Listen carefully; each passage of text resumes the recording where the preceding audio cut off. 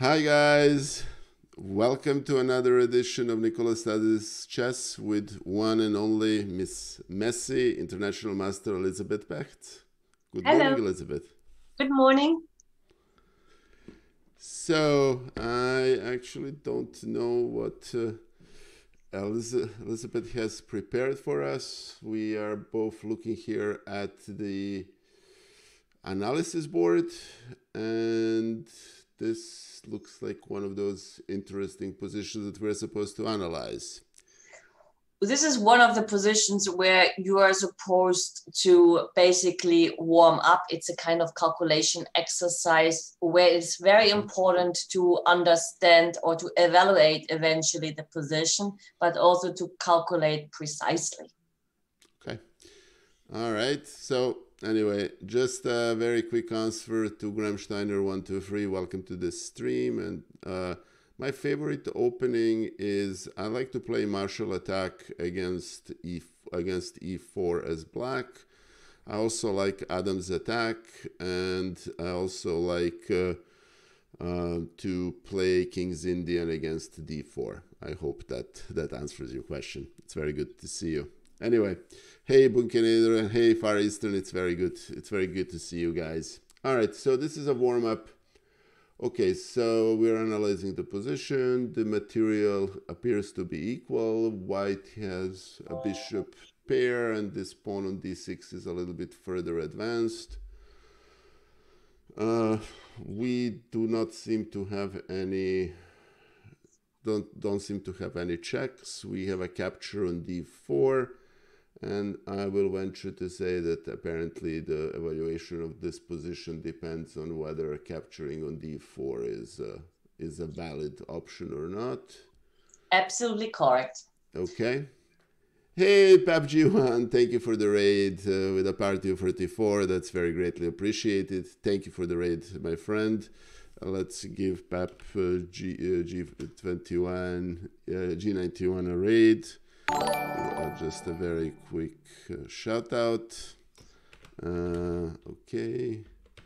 Please give Pap G91 a follow, and he is playing chess, and a big shout out to Nandi Chess, who is here. She is a fellow streamer and a friend.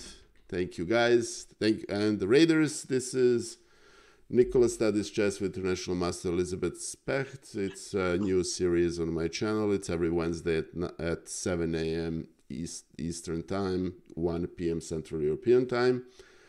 And it's dedicated to improving chess. Hey, Angelica Chessboard. It's very good to see you too. Let's see. Give Angelica a shout out. And hey, thank you. Thank you so much, Pep G91. Thank you for the raid. Very greatly appreciated. Thanks. All right. Going back to the position. Can we capture on d4? If we capture on d4, we need to evaluate this knight f3 check, which is a tactic, and we can take, and we can take with a bishop, and then black can take the queen, but then we end up with the two bishops for a rook, unless I'm mistaken. Another option is we black, instead of capturing on d4, can capture on f3, and then we have a discovered threat on the queen. Okay. Yes. Very good. And the question here is, what is the proper answer to that? Basically we're evaluating a position with a queen on f3, black queen on f3, white queen on d4, and black knight and white light square bishop being gone. Okay.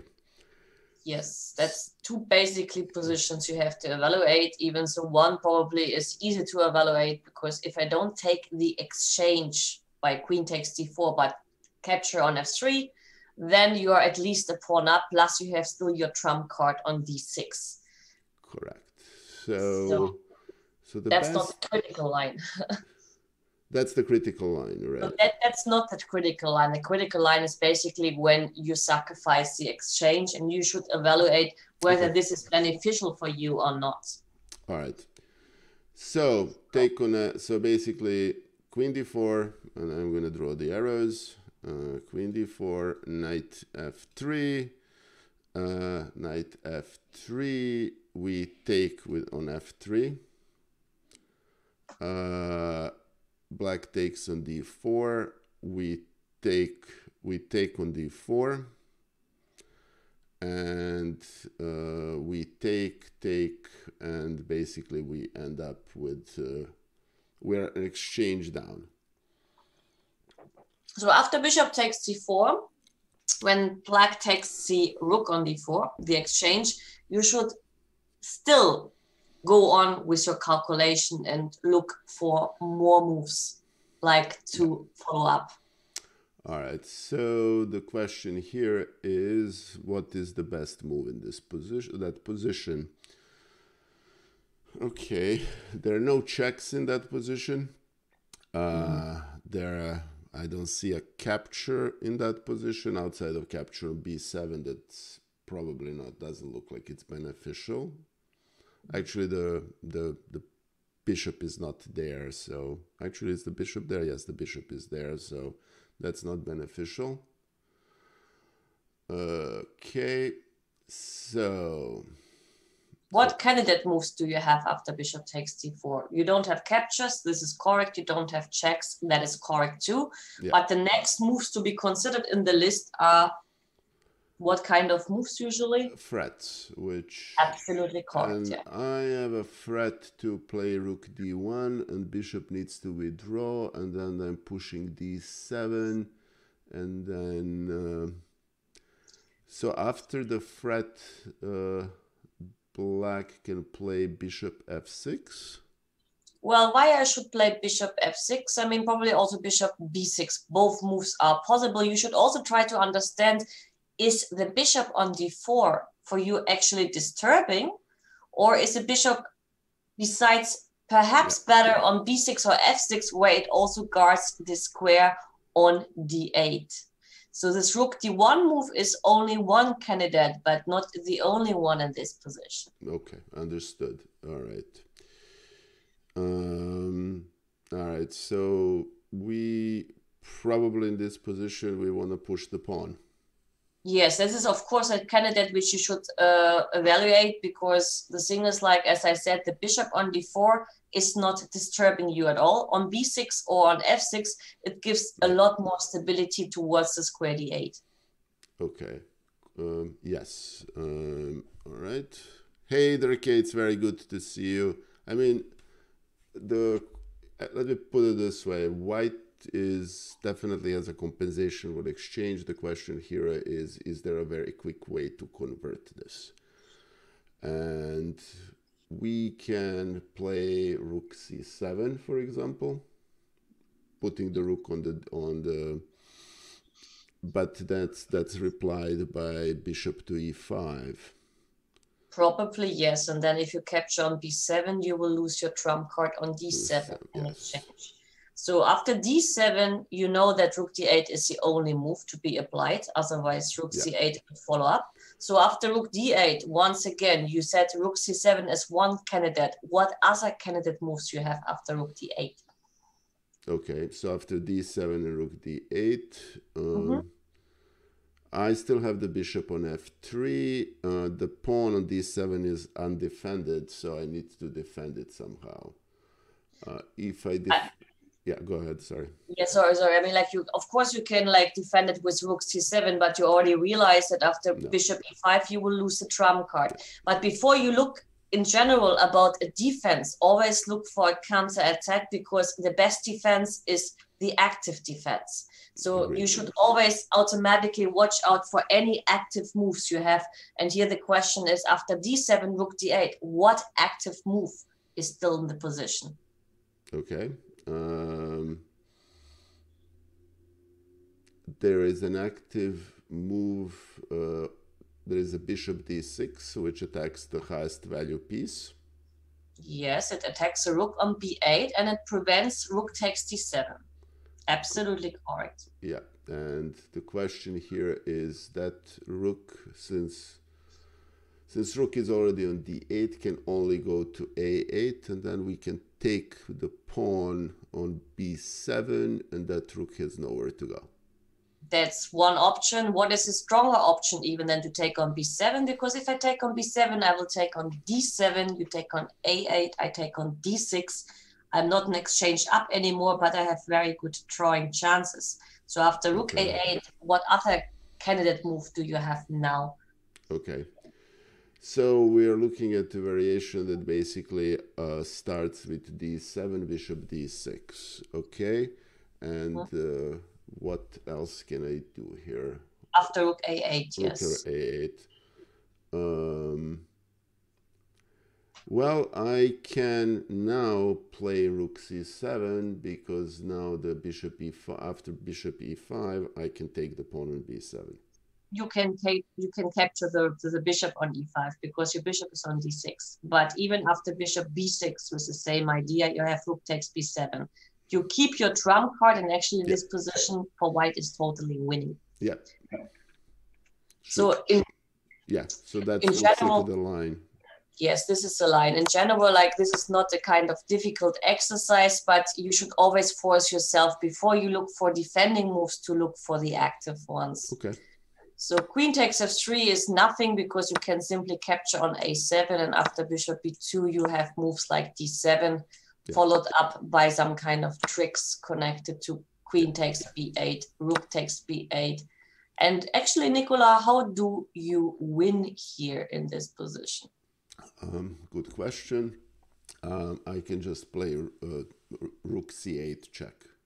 Yes, rook c8 check is seemingly the move here to be winning, because after king g7, what move do you have? Because this one has to be calculated. Yes, I have bishop f8 check. Yes, and bishop f8. Then I promote with check, or I'm mating. Absolutely correct. Yes. So for this reason, actually, this queen takes f3 doesn't make sense, because you just end up in a much better version in the game with a pawn up. So that's why this is the only capture. And here there was a discussion between rook d1 and d7, but you also saw that the rook on c7 at some point might be very useful. Yeah.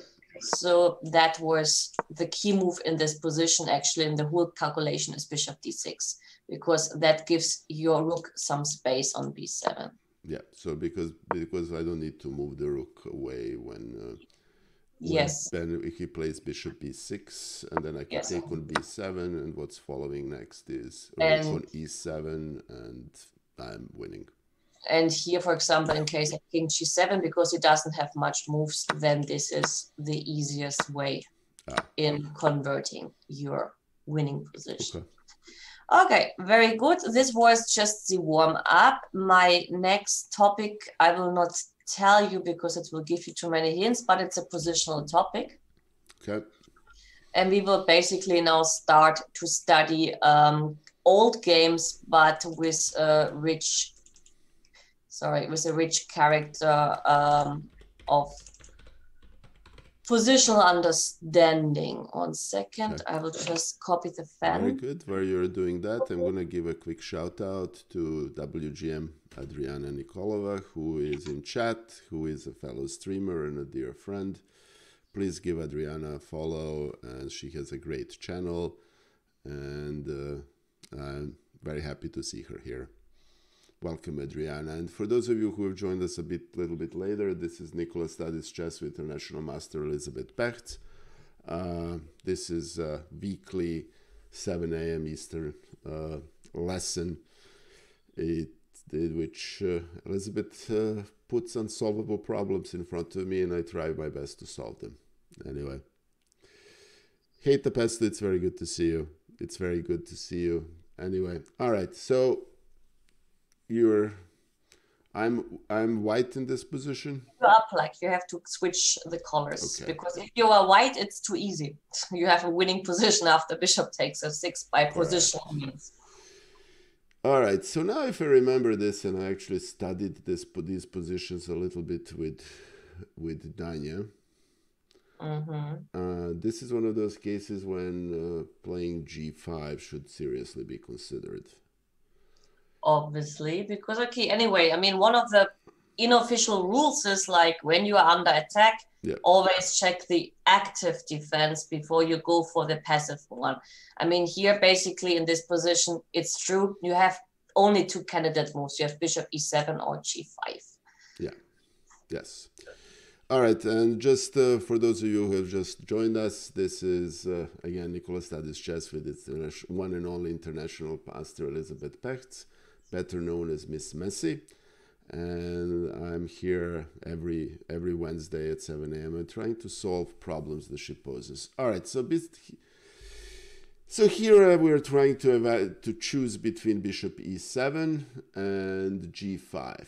All right, so if I play g5, I need to seriously consider an option of white sacrificing the knight on g5.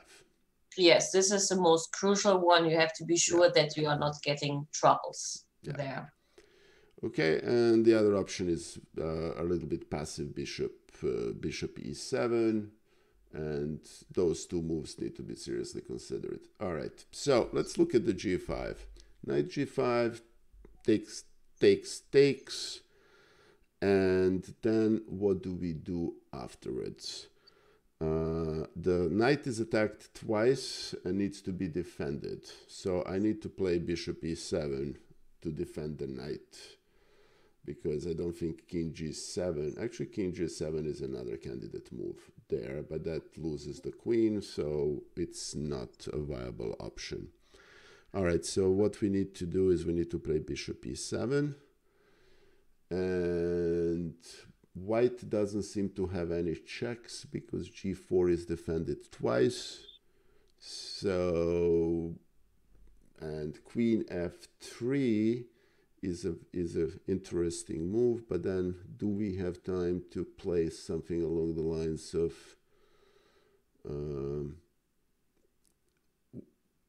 queen g7?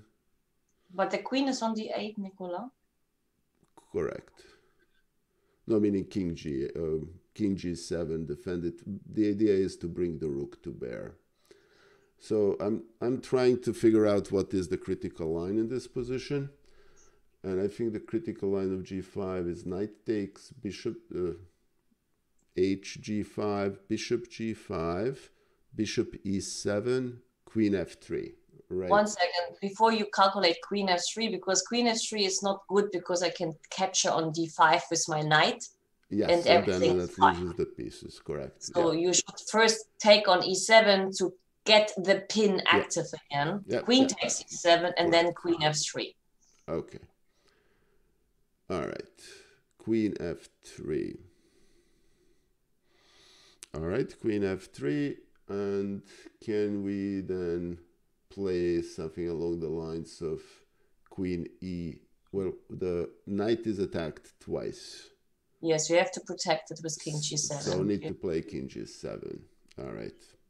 And after king g7, what could be the continuation for white in this position? The continuation, there is a check on g3. It's not a check, but it's still like a move which is very inconvenient. It's a very inconvenient move that threatens a possible double check or take on f6, okay?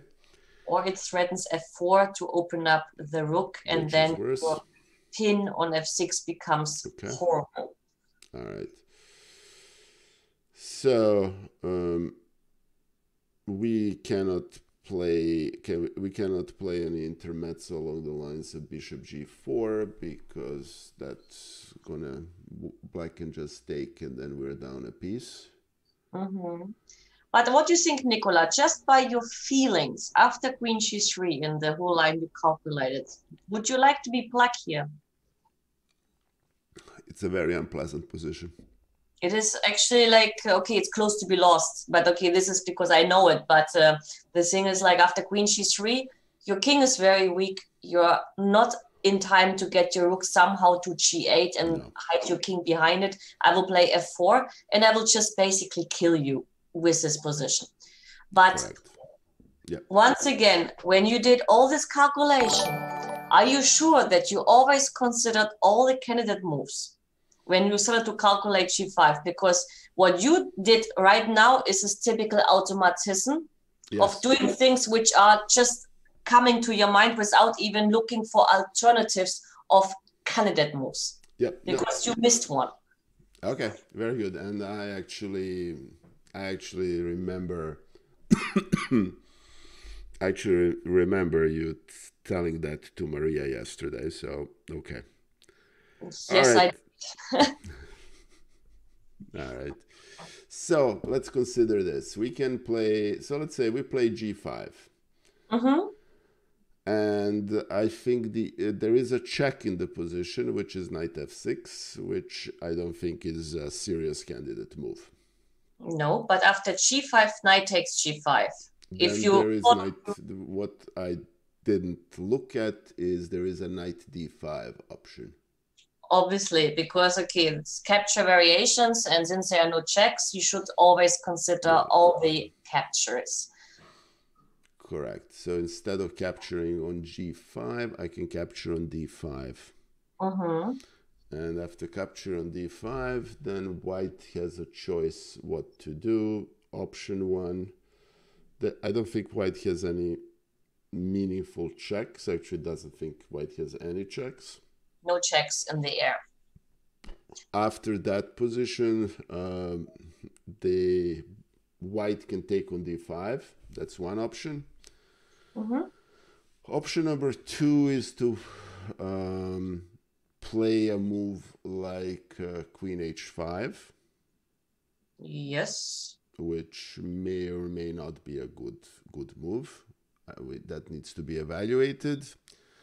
There is also an option of what other options does white have? I mean, basically, like you see that the bishop on h4 indirectly hits the queen on d8. So you should consider also any knight moves and the consequences of those moves, obviously. All right. The option, one candidate move is to return the knight to f3, after which point we can probably even, a candidate move is to play knight e7. Yes, and that's good enough because we are a piece up. So that knight f3 move is not a viable option. Another option is something along the lines of knight e6 or knight f7 or knight h3, but in that case the bishop on h4 is undefended. Very good. Yep. So I think instead of taking on g5, which is a very uncomfortable position, I think the move we should play is knight d5. Yes, so I mean g5 basically is the best move in this position because you cannot capture on g5 because of knight takes d5. If here you take on d5, I can capture on g5, everything is fine. I think a move like queen h5, I can probably just take the second piece. And after bishop takes g5, in the worst case, I have bishop e7, but I may have even some kind of intermediate moves like knight f4, followed up by f6. There is no check on g6. And even if I give back one piece, I'm still a piece up. Okay.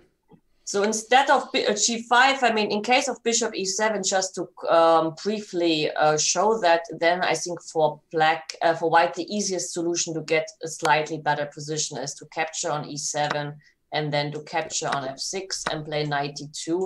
And here white is slightly, preferable because, good structure and everything is. Yeah, and there is the f4 plan, so. Okay, now what you think, Nikola, after g5, what is, by laws of positional play, the stronger move? Bishop g3 or knight takes f6? I can tell you that both moves lead to a very bad position for white in any case, but still just from the laws of positional understanding. Knight takes f6 or bishop g3? Well, they both, I mean, that bishop is going to end up on g3 regardless, right? Yes. So I think I would not, I mean, that knight of d5 is reasonably well placed. So I think I would just play bishop g3. So you think like after bishop g3, knight takes d5, e takes d5. That's one option to get. I will just show you, just that you have a look at it. Yeah. If we're talking here about what's the better pawn structure, and that's, obviously pawn structure in which the pawn is e4 is preferable for over the pawn structure which the pawn is on d5. I mean, my question was rather like whether you think that this position is the better outcome for white, or whether the position after knight takes f6, queen takes f6, bishop g3 is the better outcome for white when we speak about structure and rules of positional play. Well, in terms of structure, this is a better position. I'm not sure that having this knight on f3 and not having a potential outpost on e4, but the problem with outpost on e4 that invites f5. On top of it, this position kind of targets the pawn on e5, which limits the black's options a little bit. I would prefer this position that's now on the board. Yes, I mean, you're right, because just to say it already in advance, in any case, the position for white is horrible, no matter what of these two options he or she would choose from. But from the positional rules and laws of chess, that structure is much better because, okay, now if you push ever f5, then you end up with a kind of isolated pawn. Whereas if you allow the capture on d5, you give a majority in the center by the pawn structure. Okay, I cannot push f5 immediately, but I can prepare it with f6, queen e7, bishop d7, rook e8, and sooner or later I will be ready to push f5. So just from the laws of structure, this is the worst scenario for white. But since that position is bad anyway, it doesn't matter what white would have done. In the game, actually, after g5, white captured on f6, queen f6, and bishop g3 was played. Now, once again, Nikola, it's your turn to suggest a move here.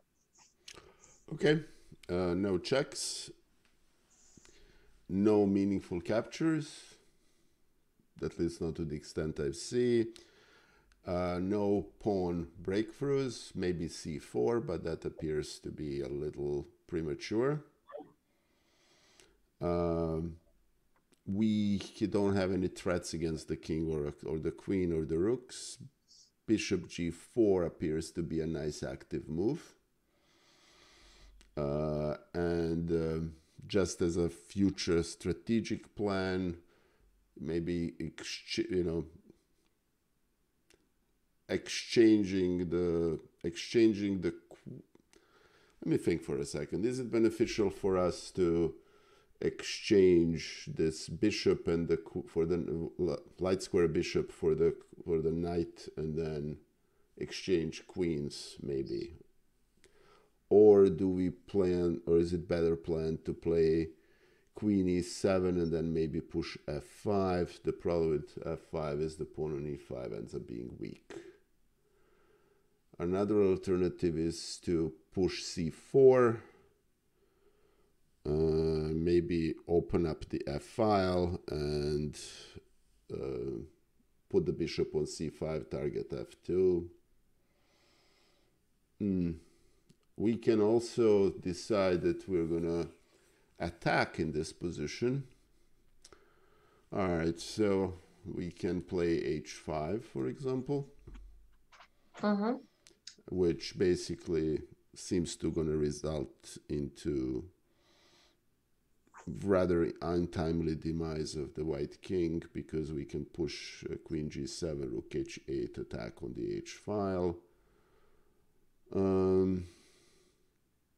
So that's one move. Another move is bishop g4, which, I would honestly play this as a traditional King's Indian type of position, and I would play h5. I mean, Nikola, the funny part is like that from your intuitional point of view, the first move which was jumping into your mind was bishop g4, right? Yes. Because that was the one you mentioned first. Yep. Then you started to have a deeper look at it, and you decided to do a kind of kingside attack. Let's just forget about all the ideas and make an evaluation of this position. So we compare the kings. We can say both kings more or less for now are safe. Then we compare already the material. Material is equal. Pawn structure. Okay, it's better for white because we have this double pawn. And the next category is piece activity. Okay. And here with piece activity, I mean, what are the good pieces and what are the bad pieces in this position? Okay.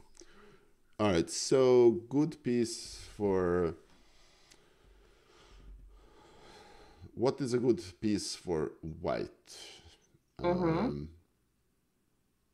There aren't any at this very point because this knight is basically being dominated by pawns. Okay, but let's ask it can maybe go to d2 and c4 at some point. Yes, so probably in the next move even, knight d2 is one of the candidates. Yes. So if you are asking me what is the best piece, what was best white piece, I would say it's the knight. Yes. If you're asking me what's the worst piece, it's this bishop on g3, because that doesn't have many prospects. It's a tall pawn. Yes. What is the future prospect of that bishop if white has time to do something about it? It's still dim, because one possibility there is to push h4, which is dangerous because it's opening up the white king. The problem is that even after h4 we can say follow it up with g4, and that bishop is still not going anywhere. It's going to end up on h2, and it's basically hitting this pawn on e5, and it's basically biting granite. Hey, Schubert D, thank you for the follow. Sorry, Elizabeth. No problem. This is true, but I mean, like, objectively, let's say you play h5 in this position. I will answer with h4. Yep. Because, okay, I will not get myself squeezed in. Now you have to play g4, because if you take on h4, I mean, like, my position even improves. So knight d2, and then in the future, I will always have the option to play f3, yes, which means I can maneuver my bishop to any other diagonal, besides open up the king side. And my bishop for now is bad, but in the future, it has hopes. Okay. And now check out how big are the hopes of that bishop if you would start with bishop g4. If I start to bishop g4, that bishop is basically, let's assume that we play bishop g4, we take on f3, and the queens get off the board. Yes, but not only the queens get off the board, also the double pawn structure will arise. Yeah, and there is no f3 option anymore. The topic of today of this game is excluded pieces. But if I had told you that, then bishop g4 was an obvious move, because it's clear that after I exchange on f3, that bishop becomes equal to a pawn, because it will not do anything anymore in this game. It is out. So objectively speaking, or indirectly, we can say after bishop g4, we are winning a piece, which is still on the board, but which basically will never ever see sunshine in his life again. Yep, and basically the difference between this position and the position after h5, h4, g4 is that there is no f3 option in this position. Okay. Never ever again, unless you sacrifice a lot of pawns to do that. Understood. So after bishop g4 in the game, h3 was played. Now capture, and here white took with the queen because probably he was hoping that the endgame would give him better chances than if he had taken with the pawn when the king additionally is weak. But even here, there is no need to play on the king side because you just make sure that the bishop will be closed forever. Your idea is to do something on the other side, but we will see it in the game. Okay. So queen takes f3 was played. Of course, the queens were exchanged. And now we have a following situation on the board where we should kind of develop a long-term plan. What do you think, Nikola? Where shall we try to develop a long-term plan? Where shall we play? What should we try to achieve? We should develop the plan on the queen side. And yes. Here is a rough plan is play f6.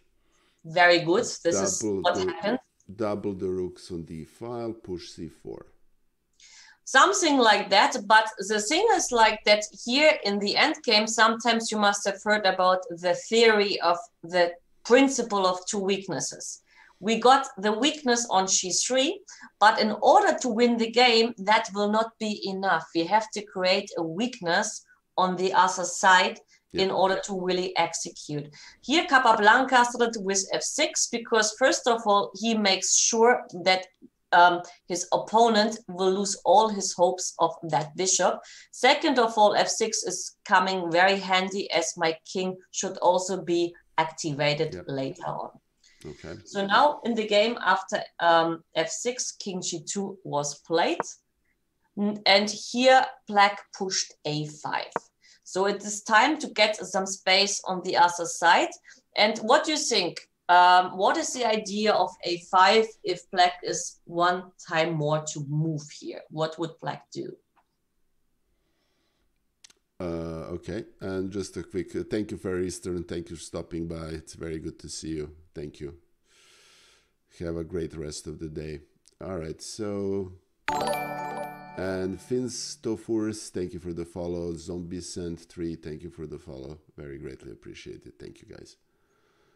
All right, so we are all right. So this is Capablanca's game. So that's okay. So what we're trying to achieve here is to hey Grom 217, thank you for the follow. And guys, we need only 50 more follows to 2,500, and at 2,500 follows, we're gonna have some fun content. So just wanted to let you know I'm looking forward to that milestone. All right, so what we basically want to do is we want to push those pawns and open up the position. And a5 is useful because, let's say, some sort of we want to pick up the pawn challenge of our own choosing. So instead of, as I think c4 has a problem that it can be responded to d4 with a potential opening up of that bishop. So we are basically creating some sort of a pawn challenge option on the queen side for us, where we're going to target, and we have 3 pieces to attack a target, and there are only 2 possible defenders because of that bishop on g3. Okay, and just imagine it is black one more time to move. What would black do? Here? Yes. Okay, we can keep pushing the pawns. We can play b5.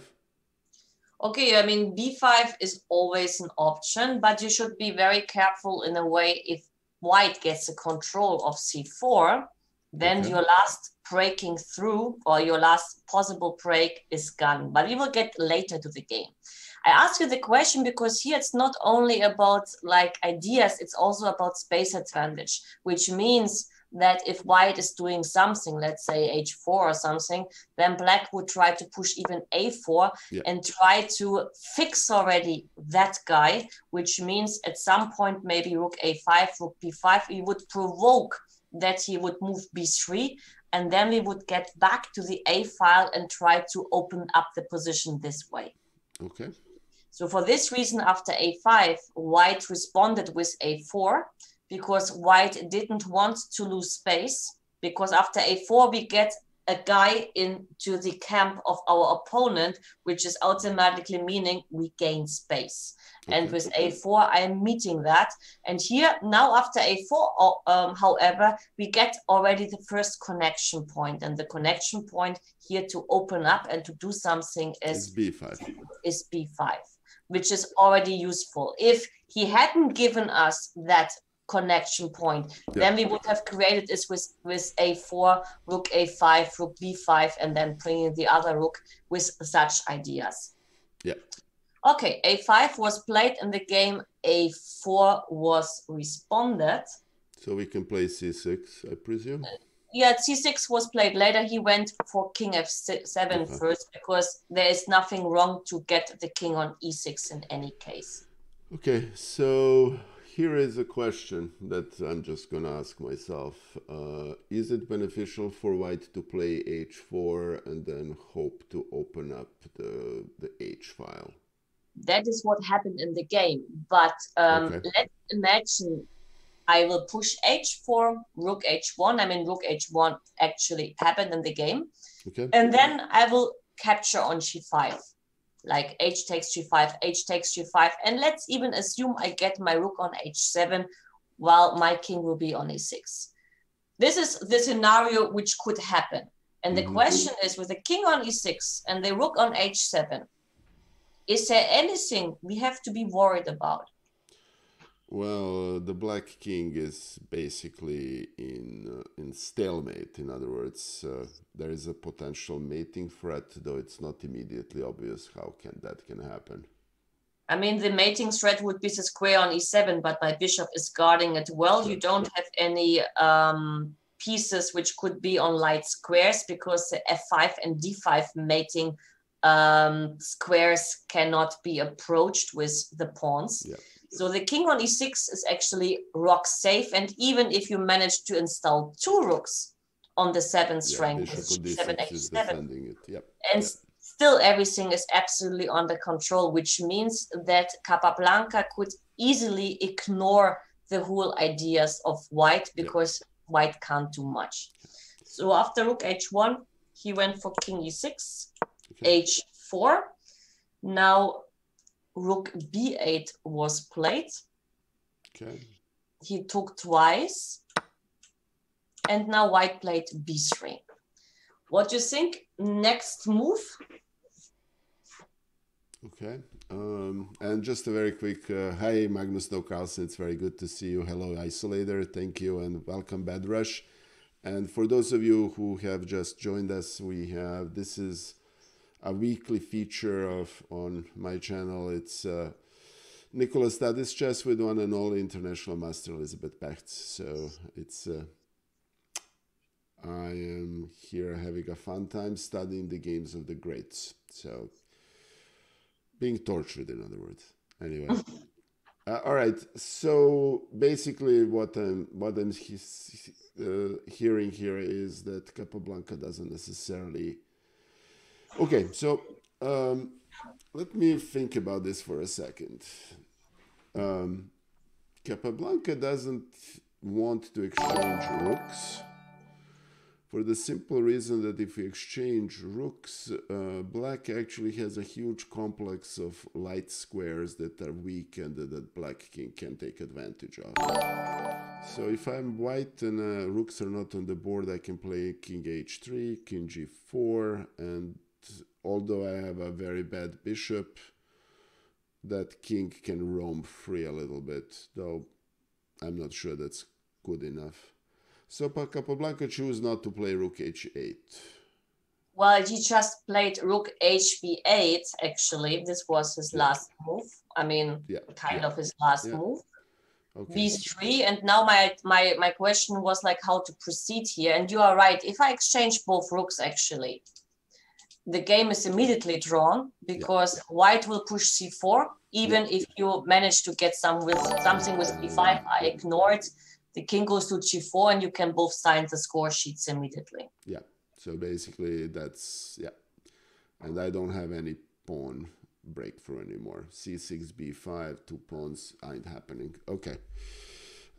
Yes, or same time each week. This is a weekly.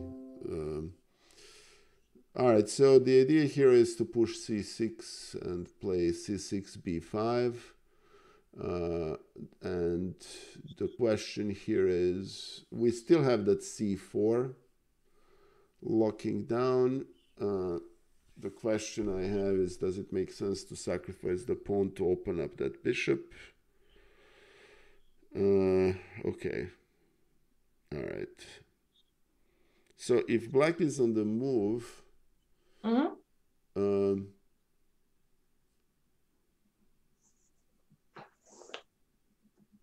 what should black not play? Let's put it like this. Which move black should not play here in this position? Well, it shouldn't exchange rooks, and I don't think it makes sense to play b5. Very good. b5 would be a horrible mistake, because after b5 you will never ever break through again, because I can capture, play rook a4, and the game is drawn. Yeah, against the draw, I'm not sure that white is not, well, white is not better, but it's, yeah, okay. It's drawn. I mean, white cannot win because he cannot get his bishop to d2. Otherwise, we would, of course, speak again who is better. But this is not real. No. So we have to play c6. Yes, c6 happened in the game. Very good. After c6, I have to check what happened, because c6. Rook a2 was played. Okay. Next move. Well, I see no. Okay, so I see no reason not to continue with the plan, right? So we can play b5. Yes, b5, and now rook a1 happens. And here we have a crucial moment in the game. Yeah. Where we have to take a decision on how to continue. Okay. Hey, I hope young Meso, thank you for joining the stream, and I hope you enjoyed Queen's Gambit. I'm actually looking forward to having a rest day, so I'm gonna binge watch it. I haven't watched it yet. Hi, handsome geek. It's very good to see you. All right, so the a5 is a potential weakness, so we need to solidify that. So we can play something along the lines of bishop c7, but that's not an immediate concern. Immediate concern here is the strategic plan, because white is not going to oblige us to play and take on b5. So bishop c7 is, of course, a move which would not give you any headaches, because we prophylactically protect the pawn on a5. What other moves this position may offer and which are worth to be considered? Okay, take on a4 would work in white's favor, so that's not a candidate move. King is extremely well placed on e6. I don't see any way to improve king's position.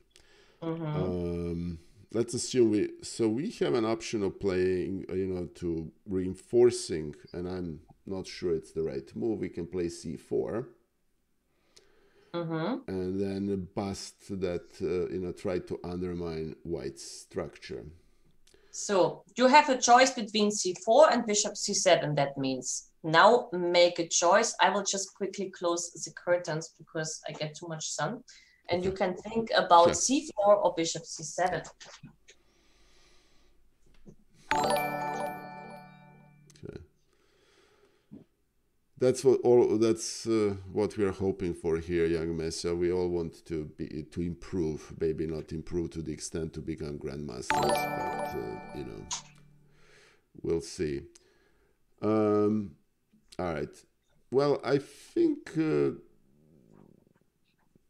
Taking on b5, we don't want white to take on a5, right? Yes, okay. I mean, the thing is, like, after c4, you have to do some calculations, obviously. Yeah. And you should, once again, try to look at all the candidates. Yeah. All right. So I think we're playing. The problem is that we have a chance. Well, let me see for a second. We have a chance to play c4 now, because white can actually play c4. Well, if, for example, like I play bishop c7 and white would play c4, that's nothing to worry about because you will get our second weakness by just capturing. Correct. You have to capture here and we enter. And that's more. And we have an open file, and then we have weaknesses on d3 and a4. So white cannot. We have time to prepare. All right. So let's assume that the line is I play bishop c7, and I don't know what white can play. White will probably play king f1 and then maybe king e2. Okay. That would be a reasonable plan. Yeah. Actually, one interesting exercise would be to just say, is white better if we remove the pawn on f2? Is it better position for white because it has a better bishop? But that's a hypothetical question. Okay. Well, if you sacrifice a pawn with f4, I will take with the e pawn in this case, and then my bishop gets on the diagonal h8, a1, and that would be even probably worse than trying to get that bishop out. No, I understand that. It's just anyway. All right. So bishop c7, king f1, and then we need to consider c4. C4, if he take, we are basically, if we play c4, we are gonna open up the b file. Right or no? Well, if white takes, we take, b file is going to end up being open, and then we have multiple weaknesses to take advantage of, and we control the b file. So that means your move is c4. My move is I would probably, let's see. You mean, let's calculate c4. That makes sense because to decide by intuition doesn't make sense. So after c4, what are the options for white? In this position, without first playing bishop c7. Okay. Yeah.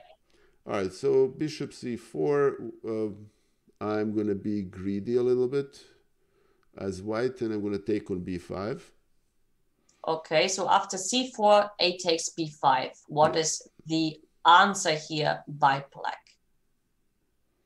The answer for black is not, obviously we don't want to take on b5 because then we lose the pawn on a5. Yes, also, yes. So we need to take one of the two pawns with our c4 pawn instead. And so what we want to do here is we probably should take the b pawn. Yes, very good, because, okay, c takes b3 just forces a reaction by white as the rook on a2 is hanging. Yeah, and then white can play rook a5, and if we exchange on a5, we exchange the rooks a5, so we have a b2, and that pawn actually promotes. So white cannot take on a5, and we are winning. Correct. Yes. Okay, so we should actually play c4 in this position. Yes, c4 is just a winning move because you use the fact that you have this intermediate reaction. Just something briefly for everybody. If here white tries to win a pawn, it's not really a pawn win because we have rook b4, rook takes c4, and then also white ends up with a lot of weaknesses. Hey Lali, my friend, it's very good to see you. Thank you for being here. And so thank you, Neil Deal 101 for the follow. Apologies. Okay. Yeah. In the game, a takes b5 was played. Capablanca took on b3, c takes b3, and went for rook takes b3. Yeah. And then actually not so many things happened. I just misclicked my game. Let me just go back. Hey, Canardi Futur, we are watching a Capablanca's game. You missed the analysis that focuses on the bishop on g3, which is basically out of combat. It's having a very nice vacation there on g3.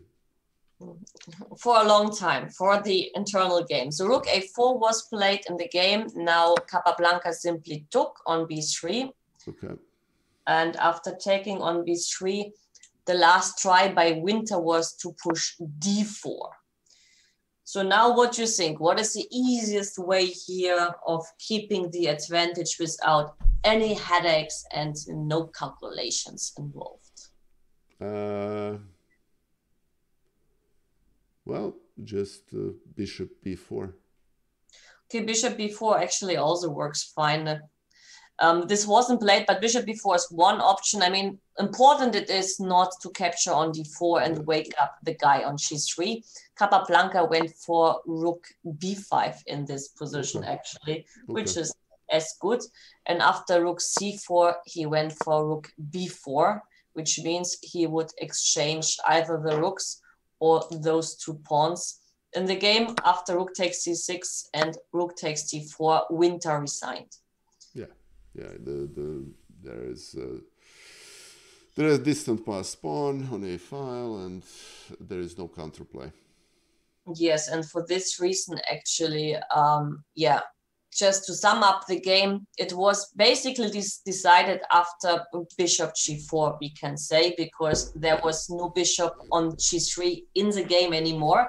And then all you need to do is to create a second weakness, which was successfully achieved by Capablanca.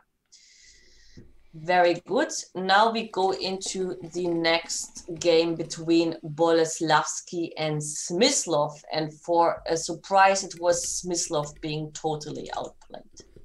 Okay, that's always good to see.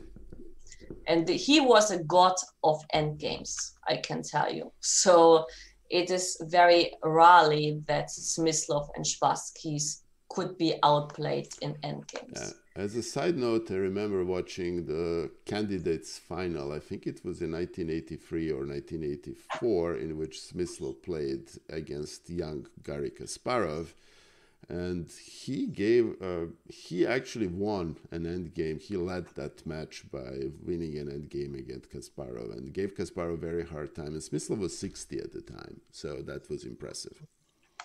Just wondering why I can't copy the position as I want to, but maybe I will do it like this. Who is the best chess player in the world? Well, the title belongs to Magnus Carlsen, and I think it's fair to say that right now he is the best chess player in the world in the classical time frame.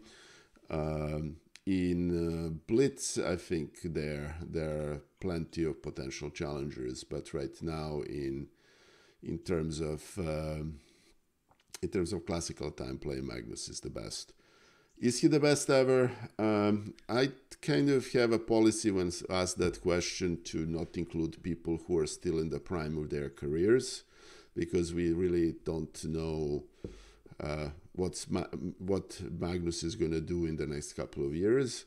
So outside of Magnus, my favorite candidate for best ever are somewhere between Alyakhin and Kasparov, and anybody who has ever been in the United States has a soft spot for Fischer and Morphy. What Fischer did in 1970, which he took on the whole Soviet school and basically beat them, was probably something that cannot be replicated today. So that's probably a longer answer, young Messer, than you hope to hear. But there you go. That's a fair answer, I would think. Anyway, sorry, Elisabeth. No problem. We put the second position here in the game. You are white, and you have to do a choice of what to do with your bishop on f4. Okay, so I'm white.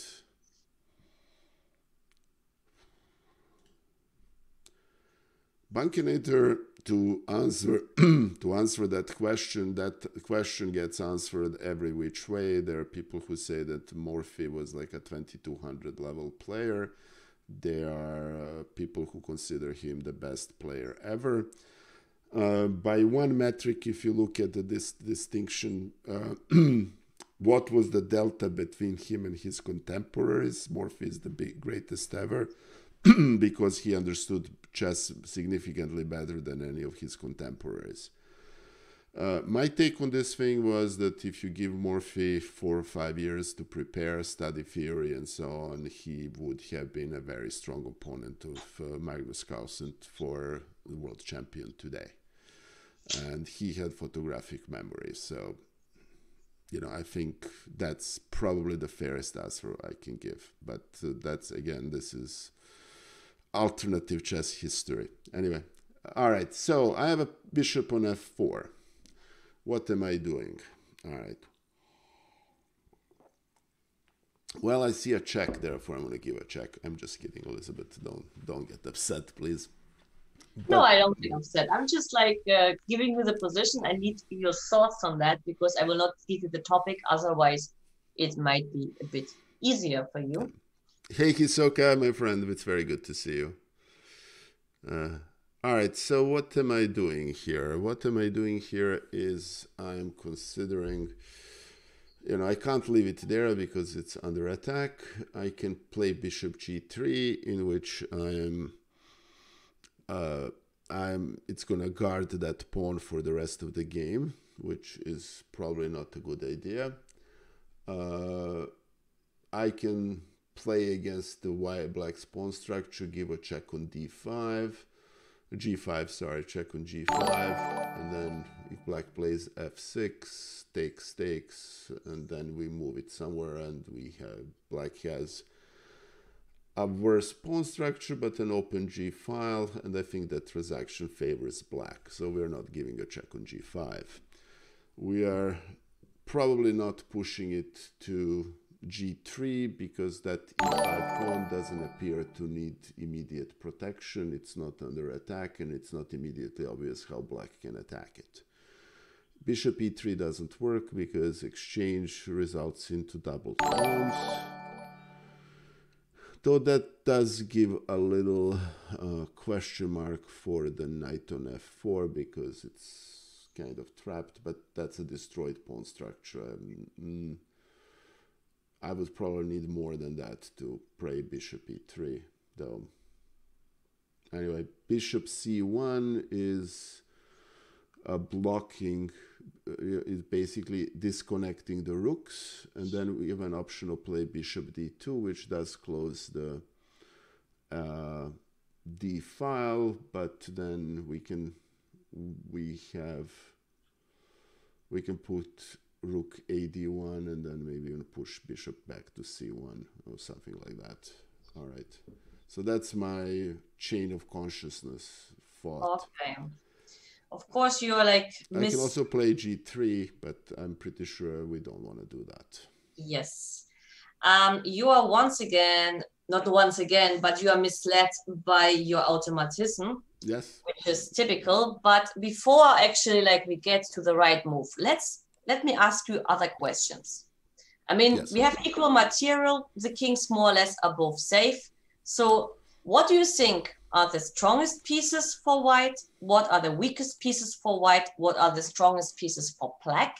And what are the weakest pieces for black? And let's skip the rooks. Let's only concentrate on the minor pieces. Sure.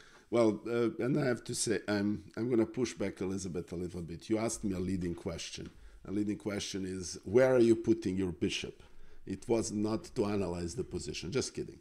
Yes, just but no, I just asked you what you would do now. I was not asking you I know. The bishop.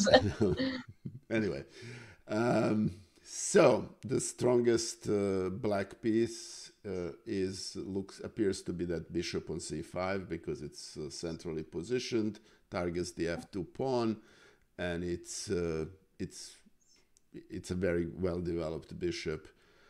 Second, that's obviously the strongest black piece. The strongest white piece is that's actually a good question. Well, I would say one of the knights, because knight on c3 has a nice prospect on e4 and again park itself on d6, and that's very nice outpost. So I would call that to be the best piece. The knight on b5 is is good, but it needs to be defended because it's under attack. I prefer knight on c3. Okay, let's agree that the knights actually here are doing a great job. What about the worst pieces in white's position? Well, this bishop on g3, we need to do something with it. So I mean, like when we just by logical means, we understand we have a very strong square on d6, which could be approached by the knights. Yeah. We understand that the strongest piece of black is the bishop. We understand that our sorrel child is that bishop.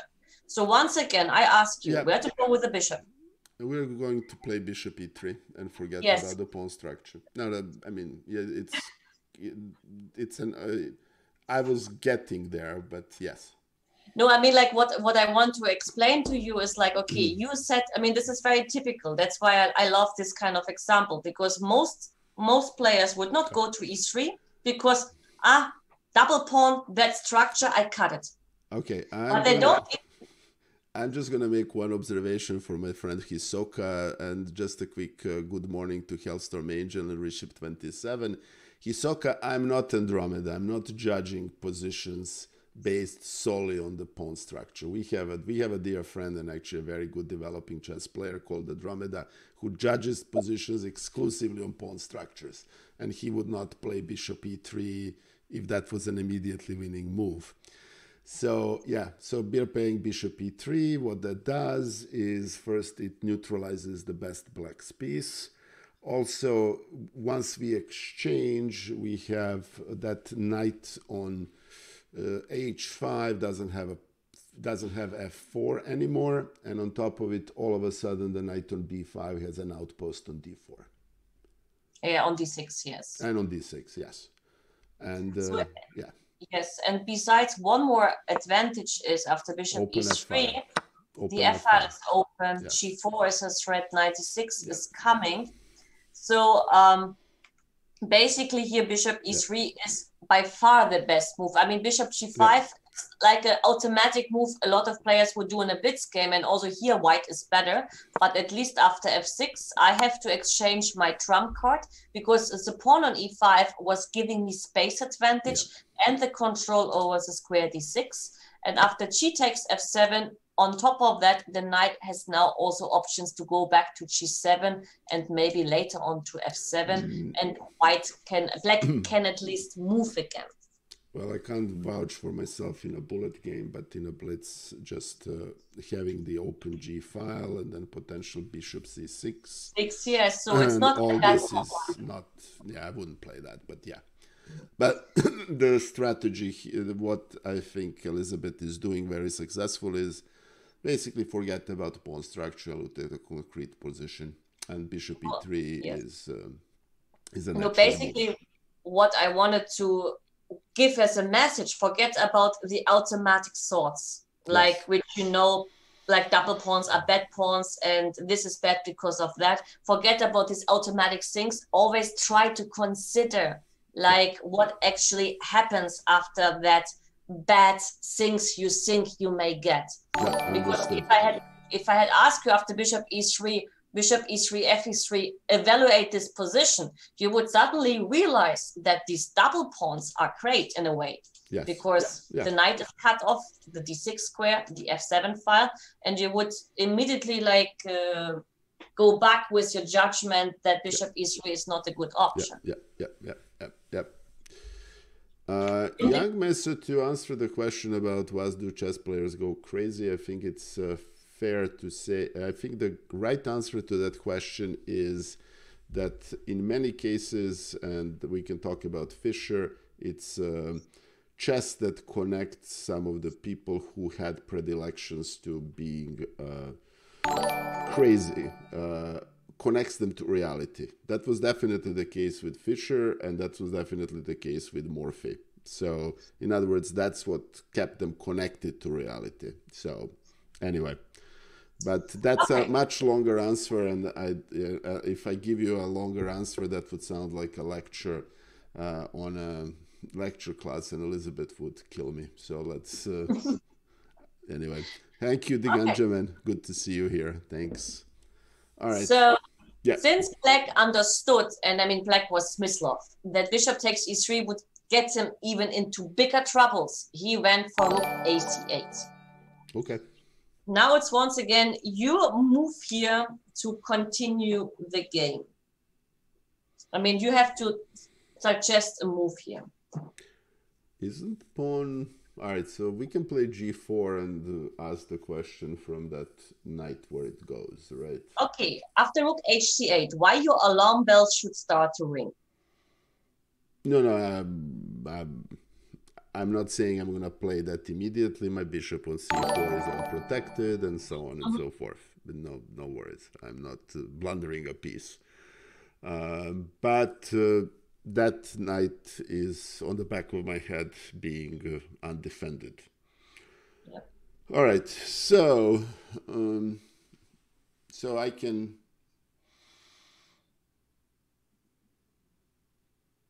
All right, so candidate moves are obviously... I need to take care of that bishop on... I need to defend that bishop on c4. The question here is, do I... If I can take on c5 and then I'm not damaging my structure anymore. But then I have to defend some sequence. I'm basically activating one of the black's pieces, either the knight or the rook on c5. So that's not a good idea to exchange on c5. You would lose a pawn besides because of the double attack. Yeah. Okay, maybe not the pawn, but still like there's some issues. Yeah. So I'm just gonna... So I can be coy and play b3. Or I can be sneaky and play bishop e2 and attack that knight. Which of those two options is obviously the stronger move? Bishop e2. Of course, because it's the active defense. You don't lose time. Yeah. You solve your problem, you create a counter-attack, and besides, the bishop on that diagonal was not doing anything anyway. No, on top of it, pawn on b2 defend the knight on c3, which is actually relevant in some variations. Yes, so bishop e2 was played in the game, and the answer by Black was g6. There was not much of an option. Okay. Next move, Nikola. Okay.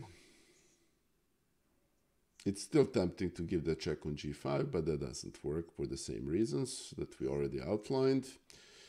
All right, so what is our weakest piece in this position? The weakest piece in this position is, believe it or not, knight on c3. Very good. So what we can do, we're going to place it on e4 and force Black to make a decision, which is... Yes. By far the best move in this game. Very good. Okay. Knight e4 was played. I mean, some of you may consider even moves like bishop takes h5 because they would think that I destroy the pawn structure by Black. But such moves actually are not beneficial because we exchange a decent bishop with a horrible knight. Yeah. And unless we win big material, there is no need to do this kind of exchanges. And Nikola pointed out correctly, if I look at all my pieces, the knight is crying to get to e4. Yeah, because especially after g6, f6 square is weak in addition. And bishop on c5 is crying to get attacked. So yes. So now in the game, bishop e3 was played, f e3, and rook c2. Next move. Okay. Hey, Davina, it's very good to see you. Good morning. Welcome to WFM Davina. She's a fellow streamer and a friend. She goes by Twitch handle Twitch Let's Go, and give her a follow and check out her channel. She has great content on her channel. I think I watched her stream with Lafong. They were playing hand and brain, or anyway, it's very good to see you here, Davina. All right, so this is technically a double attack on pawn on b2 and the bishop. Here is a question. Bless Yes. you. Thank you. All right, so we need to do something with. We're not counting pawns in this position. Not really, because I mean there's so many weaknesses in Black's camp that the pawn on b2 is not the issue. No. I don't think we have time to play knight d6 and then take on f7. But maybe we do. Maybe calculate. No, always. I'm sorry, I'm not. So in other words, I'm thinking loud. So I haven't dismissed them all, but yeah, we actually do, because rook e2, rook f7, check on f8, and that nice juicy rook on a8 is ours. Very good. So we're going to ignore it and we're going to play knight d6. The question here is which knight? That's actually a good question. Before you think deeply about it, what is your intuition saying? Just intuition. Well, we complained about the knight on e4, so I'm just going to move.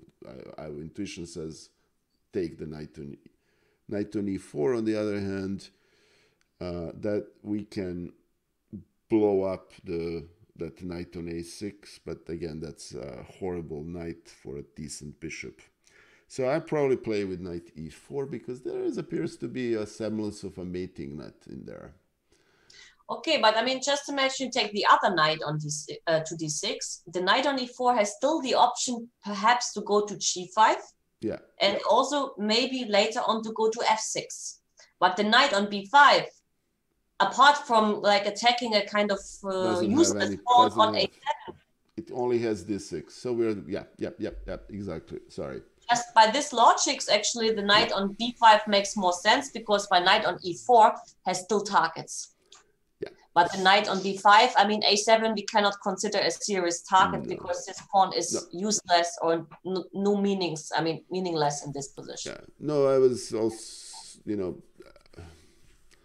funny thing is that, and I'm just thinking loud here, is that we can even play a Zwischenzug and play knight put that knight on d4, where it actually then, but we don't need to do that. No, knight d6 is actually a brilliant move because we don't need to do that. I now force rook f8. There are no other options. Okay. And now once again, it's you to move. Okay. Because the main question is what to do about the bishop on e2.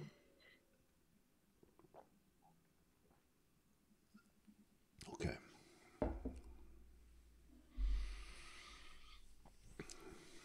All right, so let me think for a second. I mean, we have a choice of two knights to capture, none of which we want to capture. Yes, very good. We have a choice of putting the bishop on d3.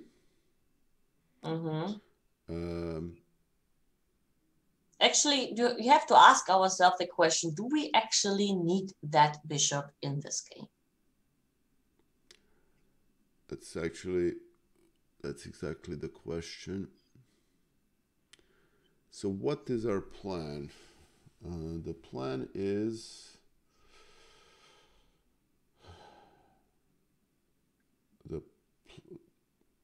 the plan here is, I don't see where we can actually use it productively, to be honest with you. Yes, and if we compare the knight on a6 and the knight on h5, which of those knights can be for us a bit annoying? The knight on h5 prevents our knight to going to f6.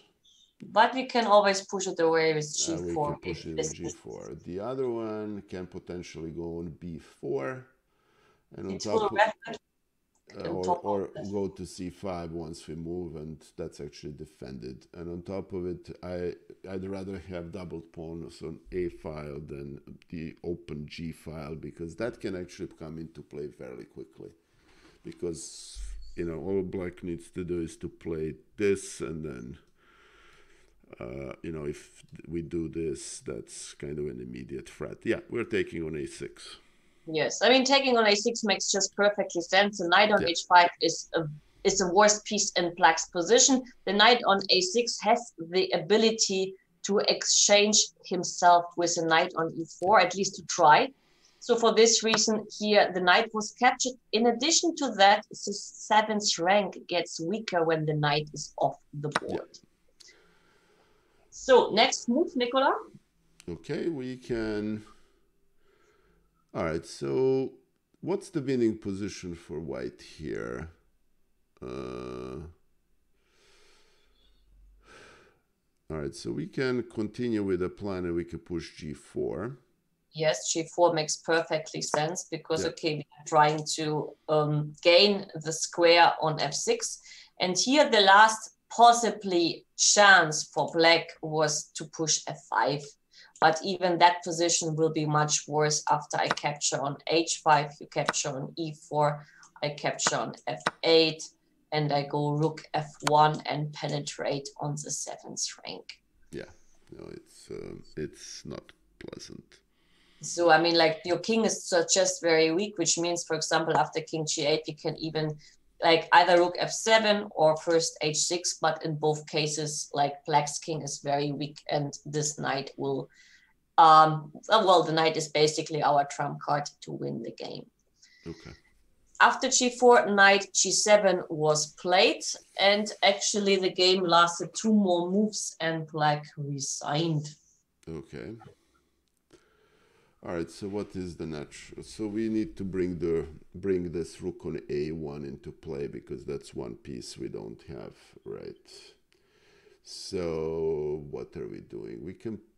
And the best piece of black is this rook on c2. So, yes. So, immediate candidate move is to just play rook to ac1 and then pop the rook down on c7 unless black exchanges. But we can also solidify what we have and just prevent any f5 threats with playing knight f6. Yes, knight f6 basically forces bishop c6 because you need to do something about... I mean, you cannot prevent knight takes h7 and rook takes f7. So, I mean, after knight f6, rook h8 will also lose the game because I can, hypothetically speaking, just capture on f7, on d7, then on f7 and then win the piece. Yeah.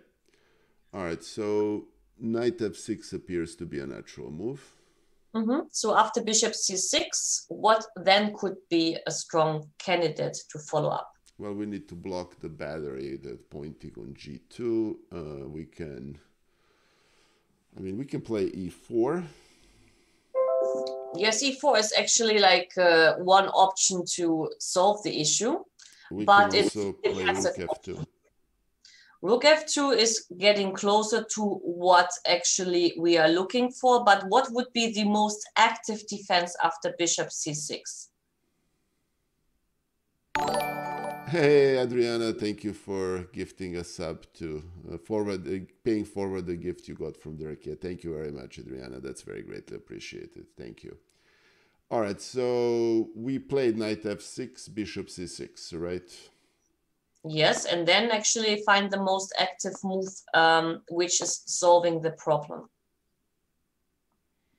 And already like creates a counter attack indirectly and forced Smyslov actually to resign the game. Well, can we play rook ac1 and just ignore? Yeah, we can. And then the bishop on c6. Yeah, that's the most. But which rook are we taking actually? That's also interesting. Rook a1 or rook f1 because we don't want to put the king on h1. So yes. That's how the game basically finished. Yeah. Knight f6, bishop c6, and rook fc1. And here black resigned because otherwise it's actually a draw. If I do ac1 because it's g2, c2, g2, c2, right? No, it's not a draw because I can always... Then we can play e4, but it's annoying. Okay, yeah. I mean, there's no need at least. I mean, also rook ac1 is winning the game, but we don't need to have headaches on calculations. No. I hear you. Yeah, you're exactly right. Hey, Storm 2709. It's very good to see you here. Welcome. But this game basically underlines that from the moment after bishop e3, all the moves happened with a tempo, like bishop e2, giving no time to your opponent, then knight e4, again creating an attack. So everything which was played here by Boleslavsky was coming with pressure, which means that Black had no time to do something by himself. And that also underlines the effect of an active defense, and to always aim for the active defense before you go for the passive approach. No, the key move here is basically at the very beginning of this position is realizing that bishop e3 is the best move, which requires, as you said, disposing with automatism. Okay. Okay. Thank you. This is great. And Hisoka, we're going to show this to Andromeda on next time we are all in Esserman's channel, just for educational and trolling purposes. I just have to come up with the next position. Yeah. Because I will just build it quickly. So I just copy the fan. Now it's like a different direction of strategy. Okay. But still, it will also test your knowledge a bit. Okay. Yeah. Thank you. Okay. And you are Black here, and it's Black to move. Okay. So this looks like some sort of a Sicilian, right? It was likely Sicilian, where at some point Black captured on d3 the bishop. Yes. Yeah. Okay. All right. So, hey, Squire 377, thank you for joining the stream. It's very good to see you. And so let's see what. Okay.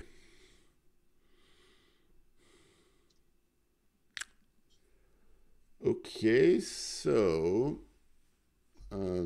before I go formal, something along the lines of playing knight g4, then bishop f6 appears, and threatening that rook on c3 appears appealing. I'm not saying that's the right move.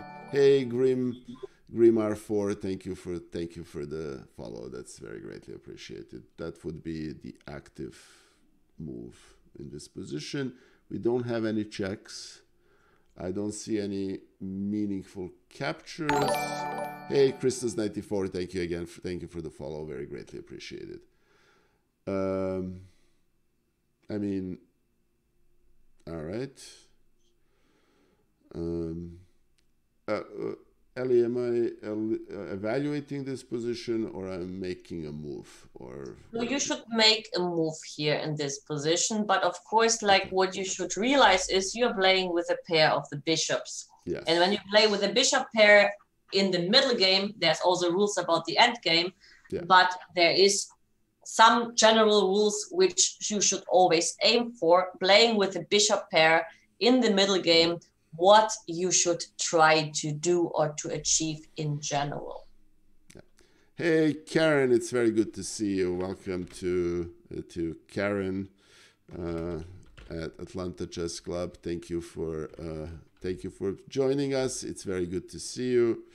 Just a quick shout out to Karen, and let me see if I know how to type this. So give Karen a follow if you already haven't. Her streams are always very instructional and very, very good, and they're geared towards people who have recently started playing, and I found them very useful. So okay. Hey, Bedrish, very good. I see you guys. So all right. Going back, so we need to open the position up somehow. That would be the idea. That's one of the rules playing with the bishop pair in the middle game. Aim for open diagonals. Yep. Aim even like to keep one extra knight on the board. As a general rule, of course, there are always exceptions, because with an extra knight on the board, your dynamic counterplay usually increases. Yeah. That's another rule. Yeah. So Johnny Elias is asking about Reti rifle, and Reti rifle would be putting the queen on A8 and then, you know, trying to play along those on that diagonal. So yeah, that's an option. Okay, so how do we open this position that's advantageous for us? We can play. For that we need to open up the center. So which kind of move, which is also very typical in Knight of structures here, are we talking about? Yeah, we're talking about D5. Okay, so after D5, what is White's reaction? Hey, Targaryen, it's very good to see you. Thank you for the follow. Greatly appreciate it. And guys, we are only 30 followers away from 2,500, so I'm very much looking forward to reaching the milestone. Thank you. All right, so we play D5. If we are white, we don't want to open up the position. So I think natural reaction of white would be to push E5 and try to keep the position closed. Absolutely right. So after D5, E5, what are the options for black? Okay, the knight needs to go somewhere. So, I mean, like, this is once again your automatism speaking. Okay. What do we know? What do we know when we are on the attack? We move away, we defend, or we create a counter attack. You should never forget these kind of standard rules. Okay. That should be your automatism in your brain in the future in all these kind of moments. Very good. So, but do we have another option? We cannot push D4 because it's attacked. Actually, can we? No, we cannot. Wait, I mean, you are saying that we cannot because we are sacrificing a pawn, or just because you're believing we are losing crucial material? Well, all right. So, let me think for a second. So we're going to push D5. White is going to respond to E5. What we can do there is we can push D4. And what that would achieve, it will open a diagonal for the bishop on B7. Yes. And you have to check, of course, after D4, what are the options for white to respond? It's a fork, so I don't see that white needs to take the pawn. I mean, what happens if white takes a piece on F6, because it would also attack the piece on E7, right? And then we're going to take on F6, and then white no longer has an option of taking on D4. So we can exclude E takes F6. As we have bishop takes F6, we would protect our forking pawn on D4, and we get a piece back, and we are wonderfully happy. Yes.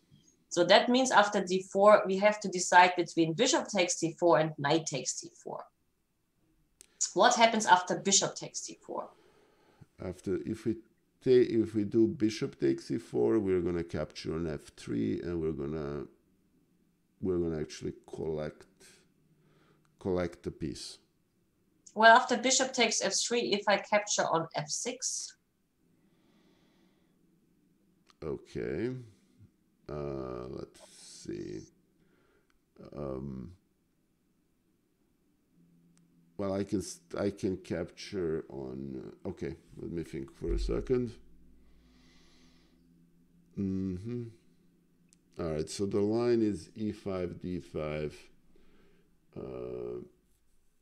D5, E5, D4. Takes with a bishop. Bishop takes F3. Bishop takes F3. And takes F6. Okay, then we can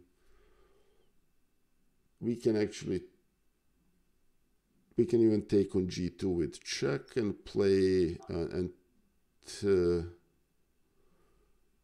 all right. And then we can capture the D bishop on the D4. But then I take on E7 and I attack your rook.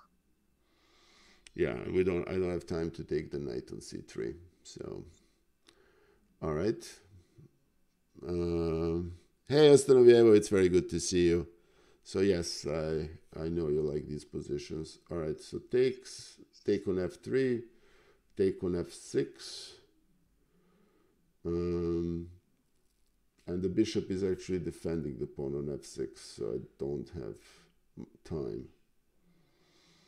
I mean, what is the easiest thing? I mean, like after bishop takes f3, e takes f6, we have two pieces against two pieces, but we should be careful not to lose a piece, because bishop takes g2 would lose a piece. Yeah. Because after bishop takes g2, I take back, I take on f6, you take back, and I end up with a knight on c3. Understood. So we need to take on f6. Yes, and after taking on f6, we attack d4. If you take on f3, we take on d4, and we have a winning position in all the means, by structure at least, and by... Well, there is a fork, that knight on c3 is forked, so yes. That's already winning. So basically, after bishop takes f6, the game is winning for black, but we will show it later on the board. So knight takes d4 is the only option, actually, after d4. And after knight takes d4, what would be the continuation? Okay. All right. All right. So the knight is on d4. And we can play knight g4. Yes, bishop g1 is forced because the bishop needs to stay on the diagonal to protect the knight on d4. And after bishop g1. And after bishop g1, all right, can we take on c3, queen takes c3, and then queen d5? Then I can play knight f3, and I think I'm still more or less better. Yeah, that's nice, but that doesn't work. Okay. But let's ask yourself a different question. After bishop g1, okay, what is the dependency on that bishop on g1? The knight on d4 it's being defended by it. Yes. So what does that mean for the bishop on g1 in terms of protecting something else? h2. h2 is not protected by the bishop anymore, right? Once we take on d4, yes. Yes. So that means that after knight takes h2, bishop takes h2, queen takes d4 would just win a pawn. Okay. That means after knight takes h2, White cannot take with a king because there is this, I see that, okay. There is a hidden mate on g4, and how would you exploit that in case of king takes h2? I will take on b4 to open the diagonal for the queen and threaten the knight on c3. Yes. So you see that even d5 will not lose any pawns by pushing d4. So after d5, e5, the push on d4, this is a kind of standard mechanism, especially when playing with a bishop pair.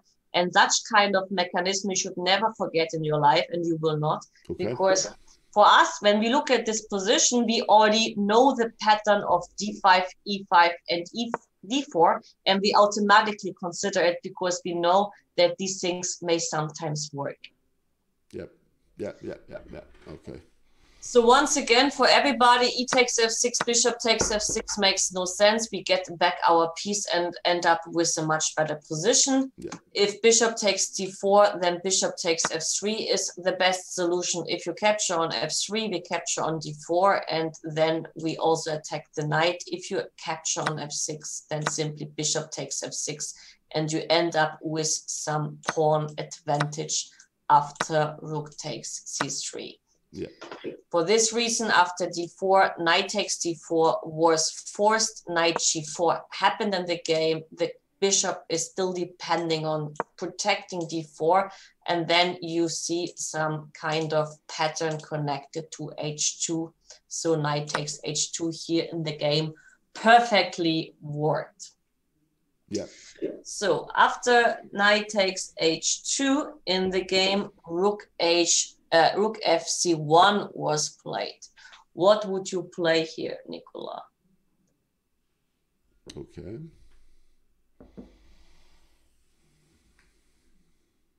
All right, so this became quite messy. All right, so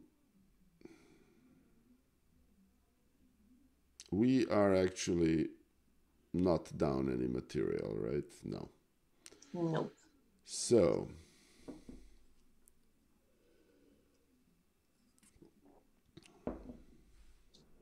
what is the move you would do in a blitz game here? What do you think? in a blitz game, I would just I cannot take on b4 because that fails to queen b4 and the knight is defended and then knight, so I can't do that. Okay.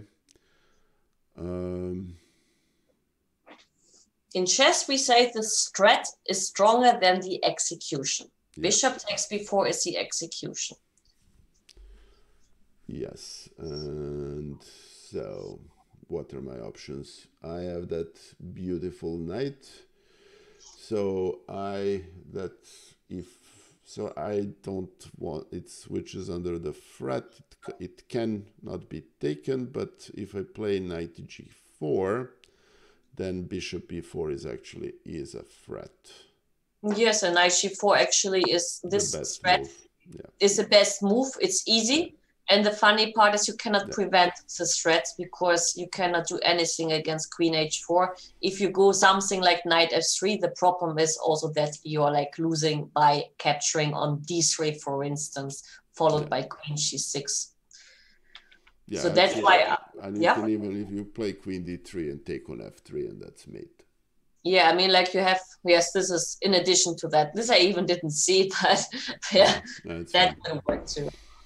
So after knight g4, knight e4 was played, bishop takes b4 happened in the game, knight g5, and here after queen d5, black just transposed into some endgame, exchanging the queen, not allowing any tactical tricks on e6. So that's why he played queen d5 and later won the game. For us, not interesting anymore. Here, the interesting part about this game is not to ever forget the pattern of d5, e5, and d4. That is an automatic pattern for players of a lot of experience because that has this kind of pattern is seen a lot in Sicilian lines. Yeah. I see that. Okay. Okay, now the next game. Okay. Different direction again. Hey, Anit Jazz, it's very good to see you. Thank you for joining us. I copy the fan and we go to chess.com. And now you are Botwinic again and you are black here. Oh, the previous game was a Botwinic game. Okay. No, the previous game, I'm not sure this was a Botwinic game, but I think we had Botwinic games beforehand in the last lesson. That's fine. I got you. Okay, very good.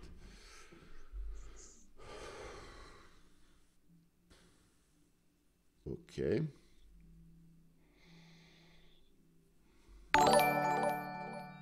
Hey, Akhdin, thank you for the follow. Thank you. And to Garian, thank you for following. It's very good to see you guys here. All right, so my automatism here tells me to play bishop g4, and I'm quite sure that that's not the right move. Very good, Nikola. So we already know that your automatism doesn't work in these kind of positions. Yeah, Mads 315. Yeah, that's exactly the thing. So what is my non-automatism that's telling me here? Material is equal. Black king is at some point gonna castle somewhere and gonna become safer, though that bishop on c2 is a little bit dangerous, but I don't see any follow-up, at least not immediately. So we have a perishable advantage. Yeah, yes, it's Makabuano Botvinnik. Okay, that's somewhat useful.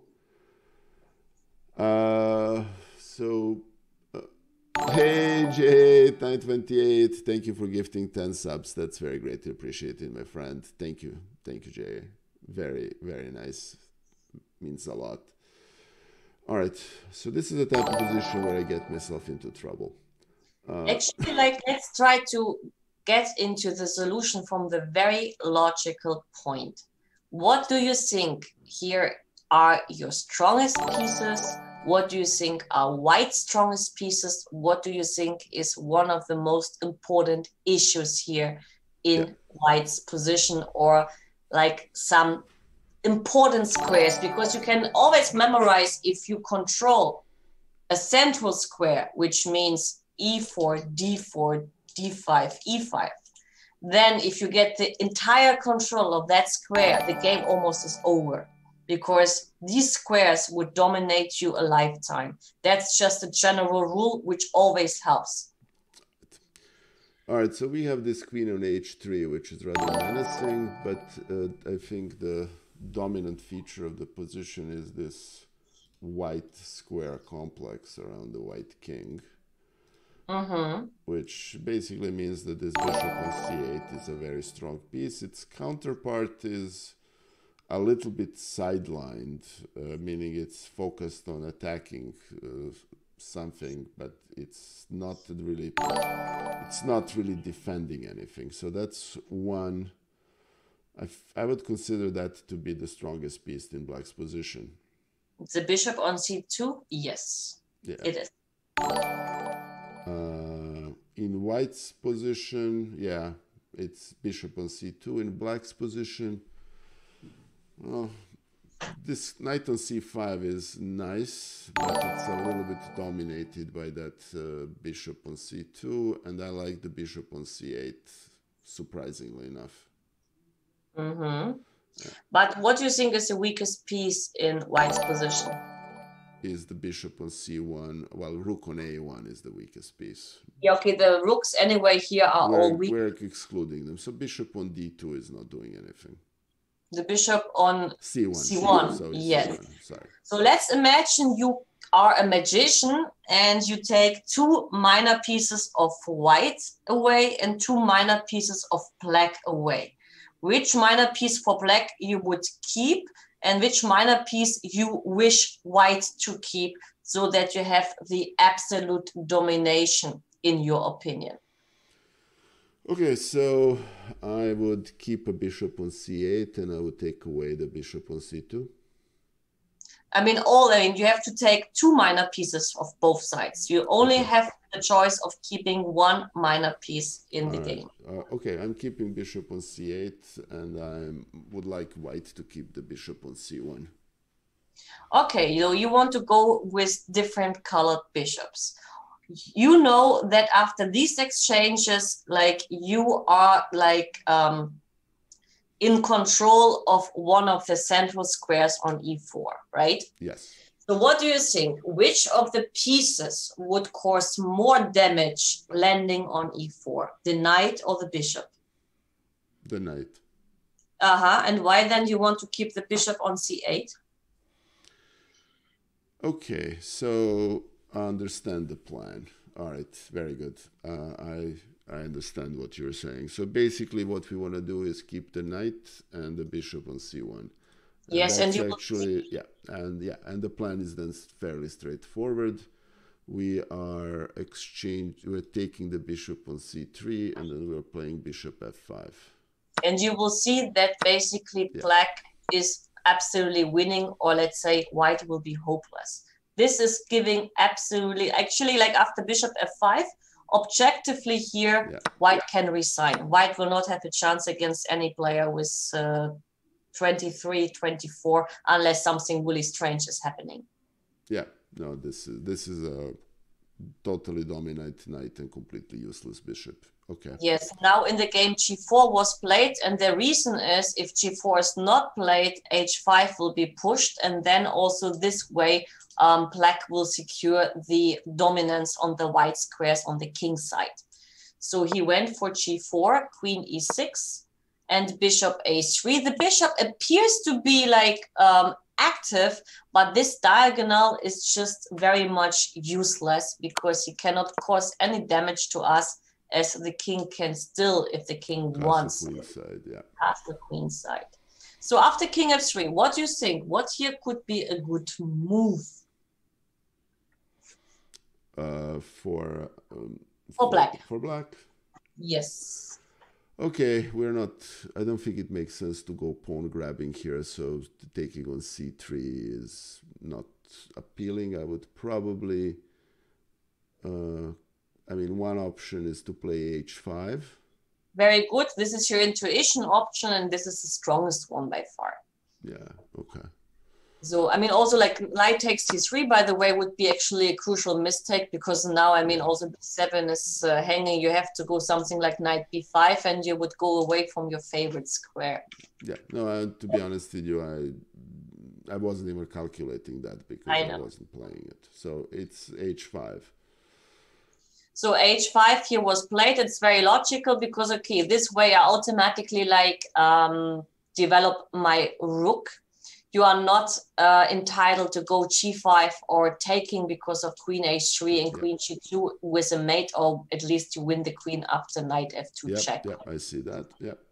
Yes. So h3 was forced, and this was not enough for Botwinnik to penetrate on the king side. What do you think? What did he do here? Good question.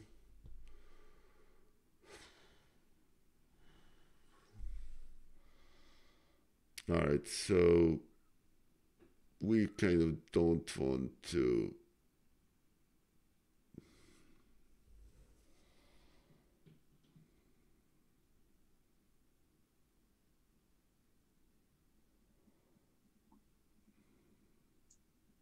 I mean, we can castle and then double up the rooks and so on, but that's slow. I mean, long castle would still be a huge advantage for black. This is actually without any doubt. But he decided to put more pressure on white's king. Yeah. Yeah. All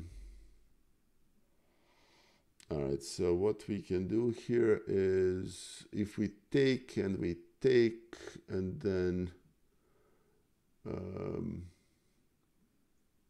I mean, if you capture on g4, you release pressure. This you only do if you have something concrete. And if there's no concrete winning after taking on h1, then you don't do that, because there's no need to decrease the pressure.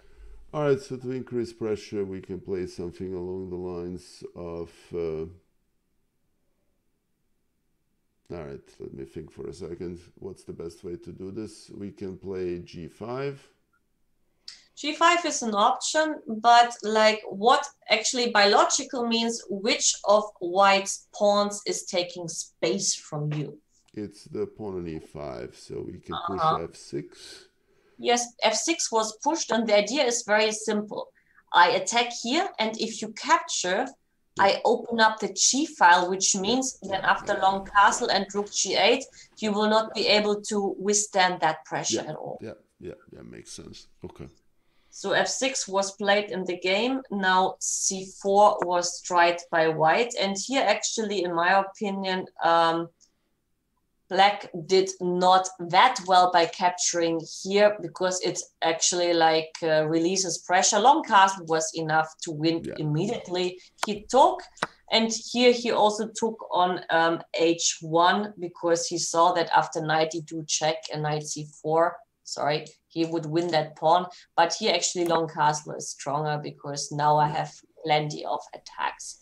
Anyway, he won the game. For us, not so much interesting anymore. Just this example basically shows the power of the right exchange, because with a knight on e4, which you are not able to take away, even not with a rook, because sometimes these sacrifices would be better than to allow that. That means you have no counterplay at all, and you basically have a lost case. Okay. Next example. Let's see. Yeah, that's a funny one. 1 second. You have to close the other ones. Okay, and 1 second. Ooh. And I copy the pen. And you will be black. Okay. If you know it, you tell me and I change, because it could happen that I showed it on one of the streams earlier. No, I don't recognize it. Okay, then it's black to move. Okay.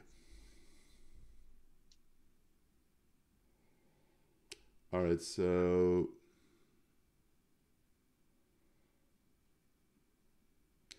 let me think for a second. There is exactly one check, which is actually interesting. There is all right. There is exactly one meaningful capture, which is that connected to that check. So, and the pattern that is appealing is if we get rid of this bishop and then castle long, we are rook h2, rook a8, and are we mating? Yeah, we may be mating, but we are not. We need this bishop to control g4. Okay. Very good. That's beautifully summarized. I wouldn't be able to do it in any better case. Now make this work. All right, so that's those are the motives. So how do we do that? We need to keep this bishop on this diagonal. All right, so how do we do that most effectively? All right, because we need to control g4. Oh, sorry. Yeah. So that's one option. That's probably the one move, and then c6 will be the answer. Yeah, and then we have a problem. So do we have, so let's assume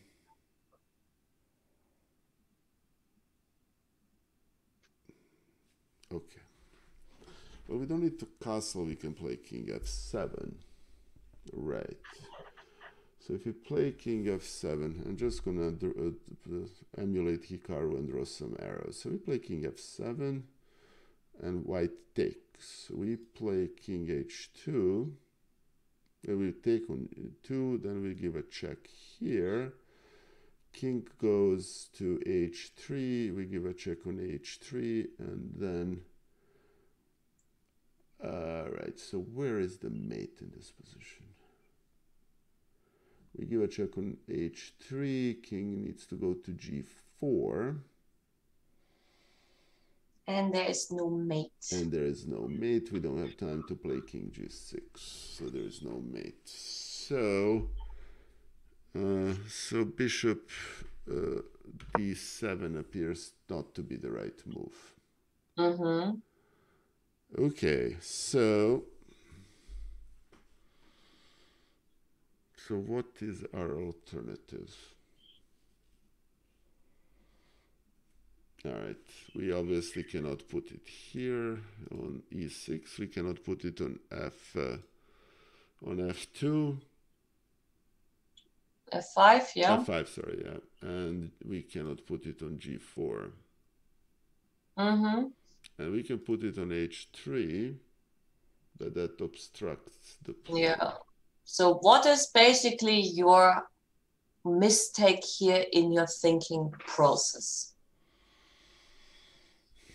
Your mistake basically is that you bound to activate that rook only on one square, which is h8. Correct.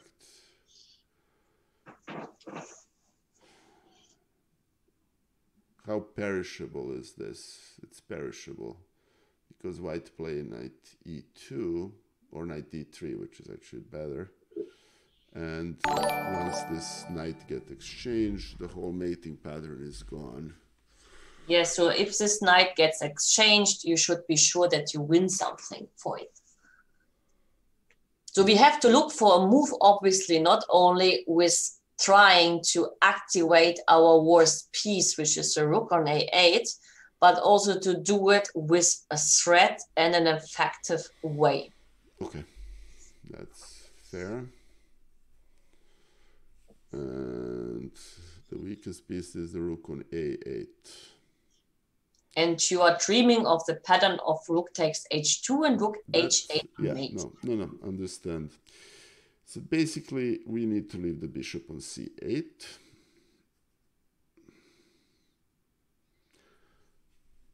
Right. And we need to stop c6. So we can play c6 here.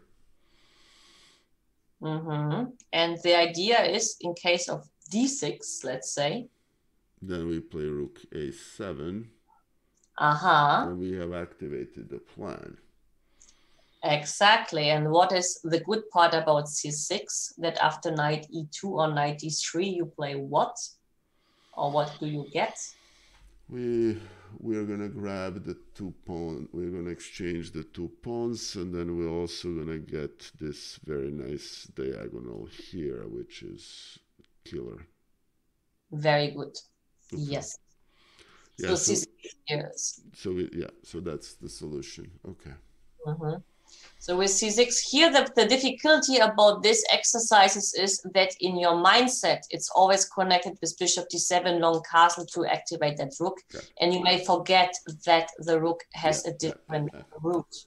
Yeah, actually, it's very funny. One of the reasons why I was ultimately able to see it is because that swinging of the rook is... I learned that by playing martial attack. Because that's one of the motives there anyway. It's not important. Okay. Okay. Another one. Okay. Here we go. Let me just see if I can... No, I have to close the other windows. And here we go. Let's say, and we go into some totally different aspect. We go into endgames. I was about to ask, how come, Masha is getting all these nice endgames that I know, and I'm getting these... Let's see how much you know them. You're white here. All right. Did I show this to Masha? No. I didn't see it, even if you did. All right, so this is a... No, I don't think I showed that one to Masha. Okay. All right, so this is a pawn breakthrough? Probably yes, because otherwise you can resign. Otherwise you can resign when playing f4, and then whatever you play, I'm doing g5, f6, and I'm pushing this pawn, and this is my automatism saying, so let me double check what I'm doing. All right, so I'm white, so I have to play f4, right? Otherwise I'm going to be in trouble. That's interesting, because after f4 you can resign the game. Oh yeah? Oh yeah. Okay, very good. So let's forget about optimism and let's think. Yeah. Think also, like, basically there's always a kind of logic in pawn breakthroughs. Okay. What do you think? The first thing is always like, one rule says pawn breakthrough should always be in the middle and not on the side. That is usually the way of success. Yeah, all right. Which means... Yeah, no, I hear you. I need to play g5 first. Wait. This basically, that means that a move like g5 should be obviously considered. Yes. But here comes the but. Every pawn structure has a source, like a plant has a source to grow. And what is the source of Black's pawn structure here? What is the guy in Black's pawn structure from those three who is responsible for the stability of that source?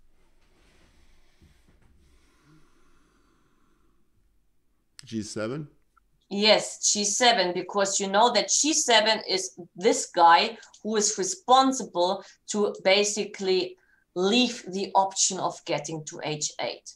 So if you try to attack the source of g7, you will make it. What is the problem then with g5 or with the move of f4? Okay. Because black is, hold on. The problem with g5 is that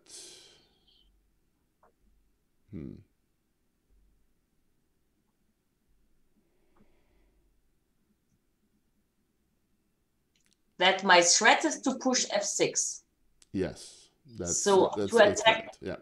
to attack the source. But what is black's reaction? How does black basically save the stability? He plays f6. He plays f6 and you can resign because of the rule outside passers are usually the one deciding the game. Yeah. Game over immediately. Okay. So what, from the logical point of view, should be the move here to be considered when we speak about attacking the source? So, all right. Well, I'm here being penalized for talking about sweet endgame positions. So, you know, all right, for flexing, I shouldn't have. All right, so basically the move is f6. Because with f6, basically, like here, we destroy the pawn structure and suddenly h6 is vulnerable because it is the last man standing. Yeah. And then you play f4. Right. Now you do the calculation. How is the position after f4? Who is winning? Or is this a draw? Or how will the game end? Okay, if I'm not mistaken, black needs to play like something along the lines of king d5. And then I play g5. Yes. And all right, and the black can actually play king e6, but I'm gonna take on h6, and if black plays king f5, then I'm just gonna push. All right, yeah, white is winning. So give me the variation. Okay, so king d5. King d5, g5. G5, yes. Best move is to try to get into the square of the h pawn. Yes, so we speak about this king magic. e6. Well, yeah. I mean, like after king e6, I mean, like in order to hold h8, I need to enter one of those three guys, which means after g5, what is the automatic first move which makes sense for black? It's basically to take. We will take the pawn, take the f pawn to clear the path for the king. Yes. So f takes g5, f takes g5. Yes. Then next move.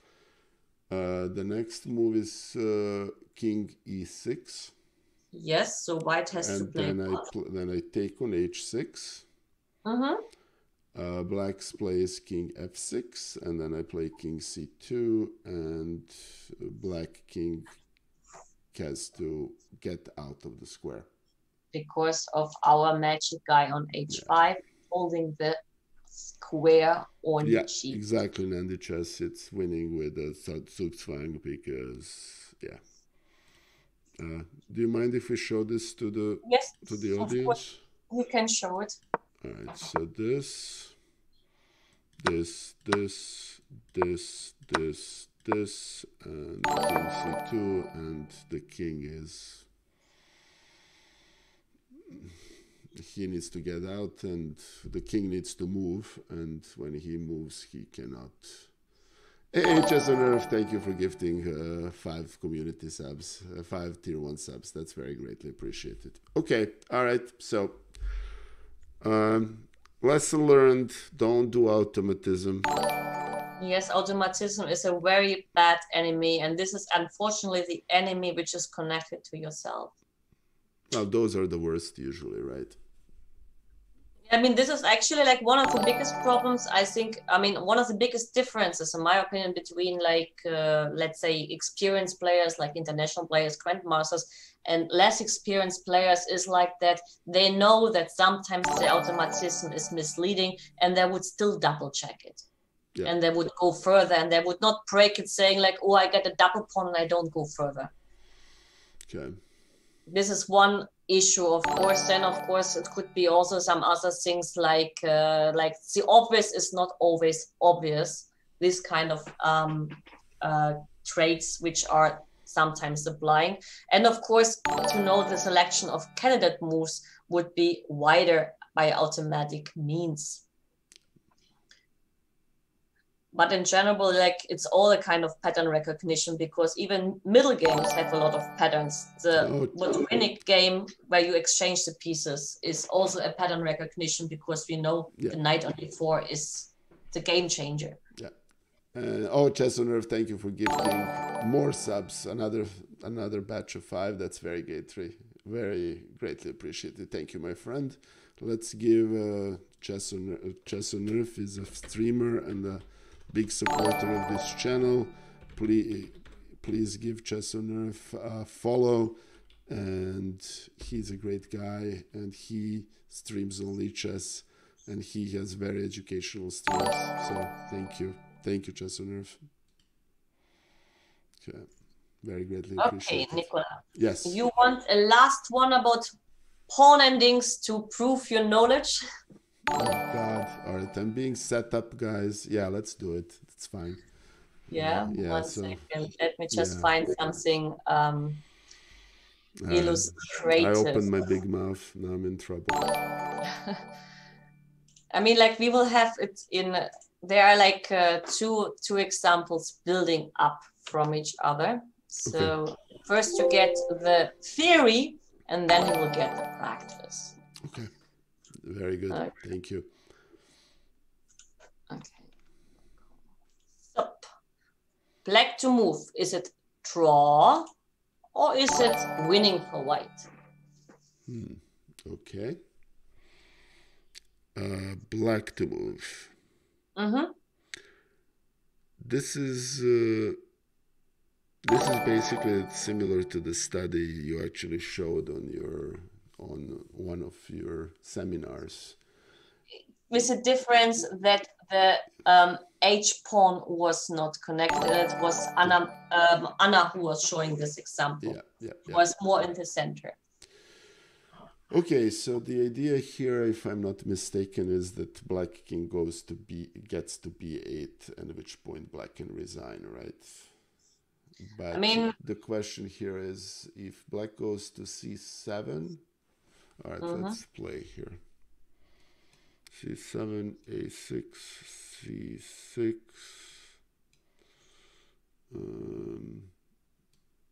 Okay, a6,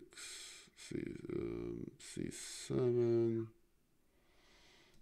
a7, king c7, and then we have a little bit of a pickle here. Hold on, let me think for a second.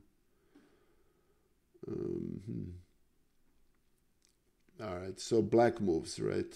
Yes. So black needs to play a7 or c7. That's the first question. King a7 or king c7? Yeah. Okay. I mean, this is the easy one. The practical example will follow up. All right, just to give you the picture first. All right, very good. So king c7, king a6, king c6.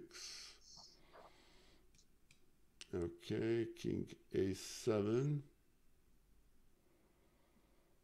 And this doesn't work. What am I missing? Yeah, because I cannot go to whatever is to the left of A. I don't have that option. Therefore, I can't end on b8. So that limits white king's options. So king c7 is the better move. Okay, king a7 actually loses on the spot. Why does king a7 loses on the spot? It was already mentioned by chat, actually. Yeah, we have, there is a5. And we lose the opposition, and the Yeah. king is in front of the pawn, so this is lost. So king c7, king a6, king c6 you mentioned, king a7, king c7. What about king a8 here? King a8 is, can we go to c8? It's not like we can, we have to, because after king c6 we are losing. Why? Because with the king, actually I don't see it, sorry. So I mean, once again, king c7, king a6, king c6, king a7, Okay. king Yeah. c7, king a8. You said king c8, which is absolutely right, and the game is drawn. But what about king c6? Why does it lose? Okay. Oh yeah, king b8. King b8, and you sneak from behind, you capture that pawn, and you win the game. Very good. This was now the easy part, and now we will build up this. I mean, I wanted you to see the picture of it. No, there were, what confused me, there were like two king c6s, so I didn't know which one you had in mind. One that king a6, king c6, so I didn't see that. Okay. So that was just the building up for the practical example, which is to come now. So, black to move here. You have to hold this game, and you will need the knowledge of the previous example at some point. Okay. White to move and wins? No, black to move. Oh, black to move. If white was to move, white will easily win after a3, I suppose. Yes.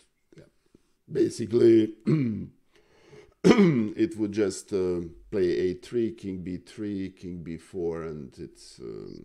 king takes b5, and we would have plenty of spare tempi to go for. Yeah. All right.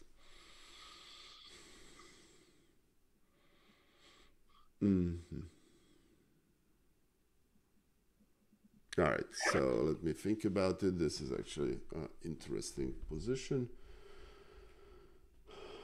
And I'm gonna flip, so I'm black. Okay. So I basically cannot...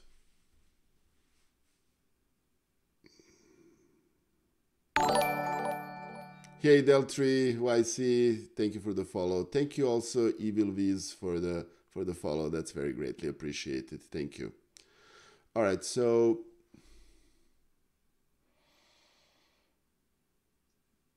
basically king a5 is immediate loss. It's what appears to be, because king b3, and then we need to go back and we're in trouble. So yes. So we have only one move, which is b4. Yes, so after b4, what is the only one response of your opponent? Which is c4. Absolutely correct, yes. Then after c4, what moves do we have, and which we can exclude on the spot? Okay. So this is almost the fourth sequence, because the sequence that does b4, c4, king a5, king b3, and we are in trouble, right? Yes, because you will not be able to push b5 because of c5, and if you play king a6, king takes b4, we get the same pattern like in the previous example, just with millions of spare tempi. Yeah, so b4, c4, b5 will be answered by c5, and we have the same issue. And then we're still in trouble. And we're still lost. Do we have any other resource? Well, you have only one option left, which you didn't check after b4, c4. We played king a5, right? Yes, we played king a5 and we played b5, and we understood both of these moves are not helping. Do we have a stalemate somewhere? I'm afraid no. No. So we can play king b4, but that No, pushes the the pawn pawn. is on b4. Yeah. So after b4, c4, if king a5 and b5 both is easily losing, what is the last option to check? Do we have another option? We can play b3. We can play b3. What do Okay. we know about pawn endings? We know that we are making a draw against a pawn down when the king is not in front of the pawn, but behind that pawn, which means after b3, a takes b3, king b4, followed up by b5, we know it's a draw. Yeah. Okay. By rule. That means after b3, what is white's best answer? a3. A3, yes. And now we have to understand what to do after A3. What are the options after A3? Okay. Well, we need to relinquish. We need to play king a5, right? Yes, because B5 is once again answered by C5, and it's yeah. Okay. And then we're basically back to the position. We're basically doing the same position we have just shown. Yes, but there is a difference. The difference is like we already provoked A3. So the only spare tempi which he has left in our position of the previous example is A4. And this one we have to take from him. So let's do the calculation. After B3, A3, king A5, king takes B3, king A6, forced, right? King B4. And this is a moment when we have to be careful where to go with our king. Okay, so we need to go back to, we want to answer king b4 with king b6. We want to answer king b5 with king b7. Yeah, I'm sorry, king b5 with king b7. So we need to go to king a7. Yes, and that is basically the solution of that puzzle. Wow. And this actually, for this solution, it is quite useful to know that the previous example, which we had as a basic example, is draw. Because we had exactly basically this position with a pawn on a4, king on b5, and king on b7. And all we need to know is to start with king a7, king b5, king b7, and we are back on track. Yeah. Wow. Okay. That's why these kind of basic pawn endings are really helpful. All these rules, also the rule, for example, like for us, we already know that here, this is the moment where I would stop my calculation because I know b5, I exchange and it's a draw, and I don't even calculate any further because it's a pawn action. Yes. The same is like that. I know that this position is a draw. So all I need to do is to work out that here I steal the last reserve tempo. Yeah, and that, wow, cool. And that you need to play king c7 in this position. Yes, okay, but king c7 actually here, this is actually easy to understand because you can easily spot that here you're losing because you lost the opposition and the king is in front of the pawn. Yeah, and that cannot be reversed because the a4 pawn is a draw. Okay. Because we will cut him now on the vertical line. Sure. Okay. Wonderful. Okay, Nikola, I hope you enjoyed. I certainly did. Thank you. That was actually really great. The takeaway is sorry guys. I'm out of water. Figure out a way to eliminate your opponent's best piece, for preferably a piece of yours that's not so good, and make sure that your automatism doesn't let you down. Yeah, that is basically the two big things which happens. Like the automatism is a problem which will follow you the entire life. Same for us, not only for like less experienced players. Like we also like are trapped by our own automatism in a lot of cases. Yeah, no, absolutely true. All right, guys. So Anyway, I am looking forward to our next lesson, Lizzie. That's very greatly appreciated. I am gonna send the stream to another student of yours, Maria Yemelyanova. Yeah, she's online. Great. She's online, so that's a perfect raid. Say hello to Maria for me. She's a great lady and a great supporter of this channel and a great streamer. And also she's doing lessons with Lizzie on Tuesdays. I think it's the same time. Yes, okay. Same time. Thank you guys. I am sending the raid over and thank you so much. I will see you tomorrow at 6 a.m. And then we have the Open Film Media Arena on Saturdays. I don't have yet the opponent for my Sunday match, but we'll go from there. Thank you guys.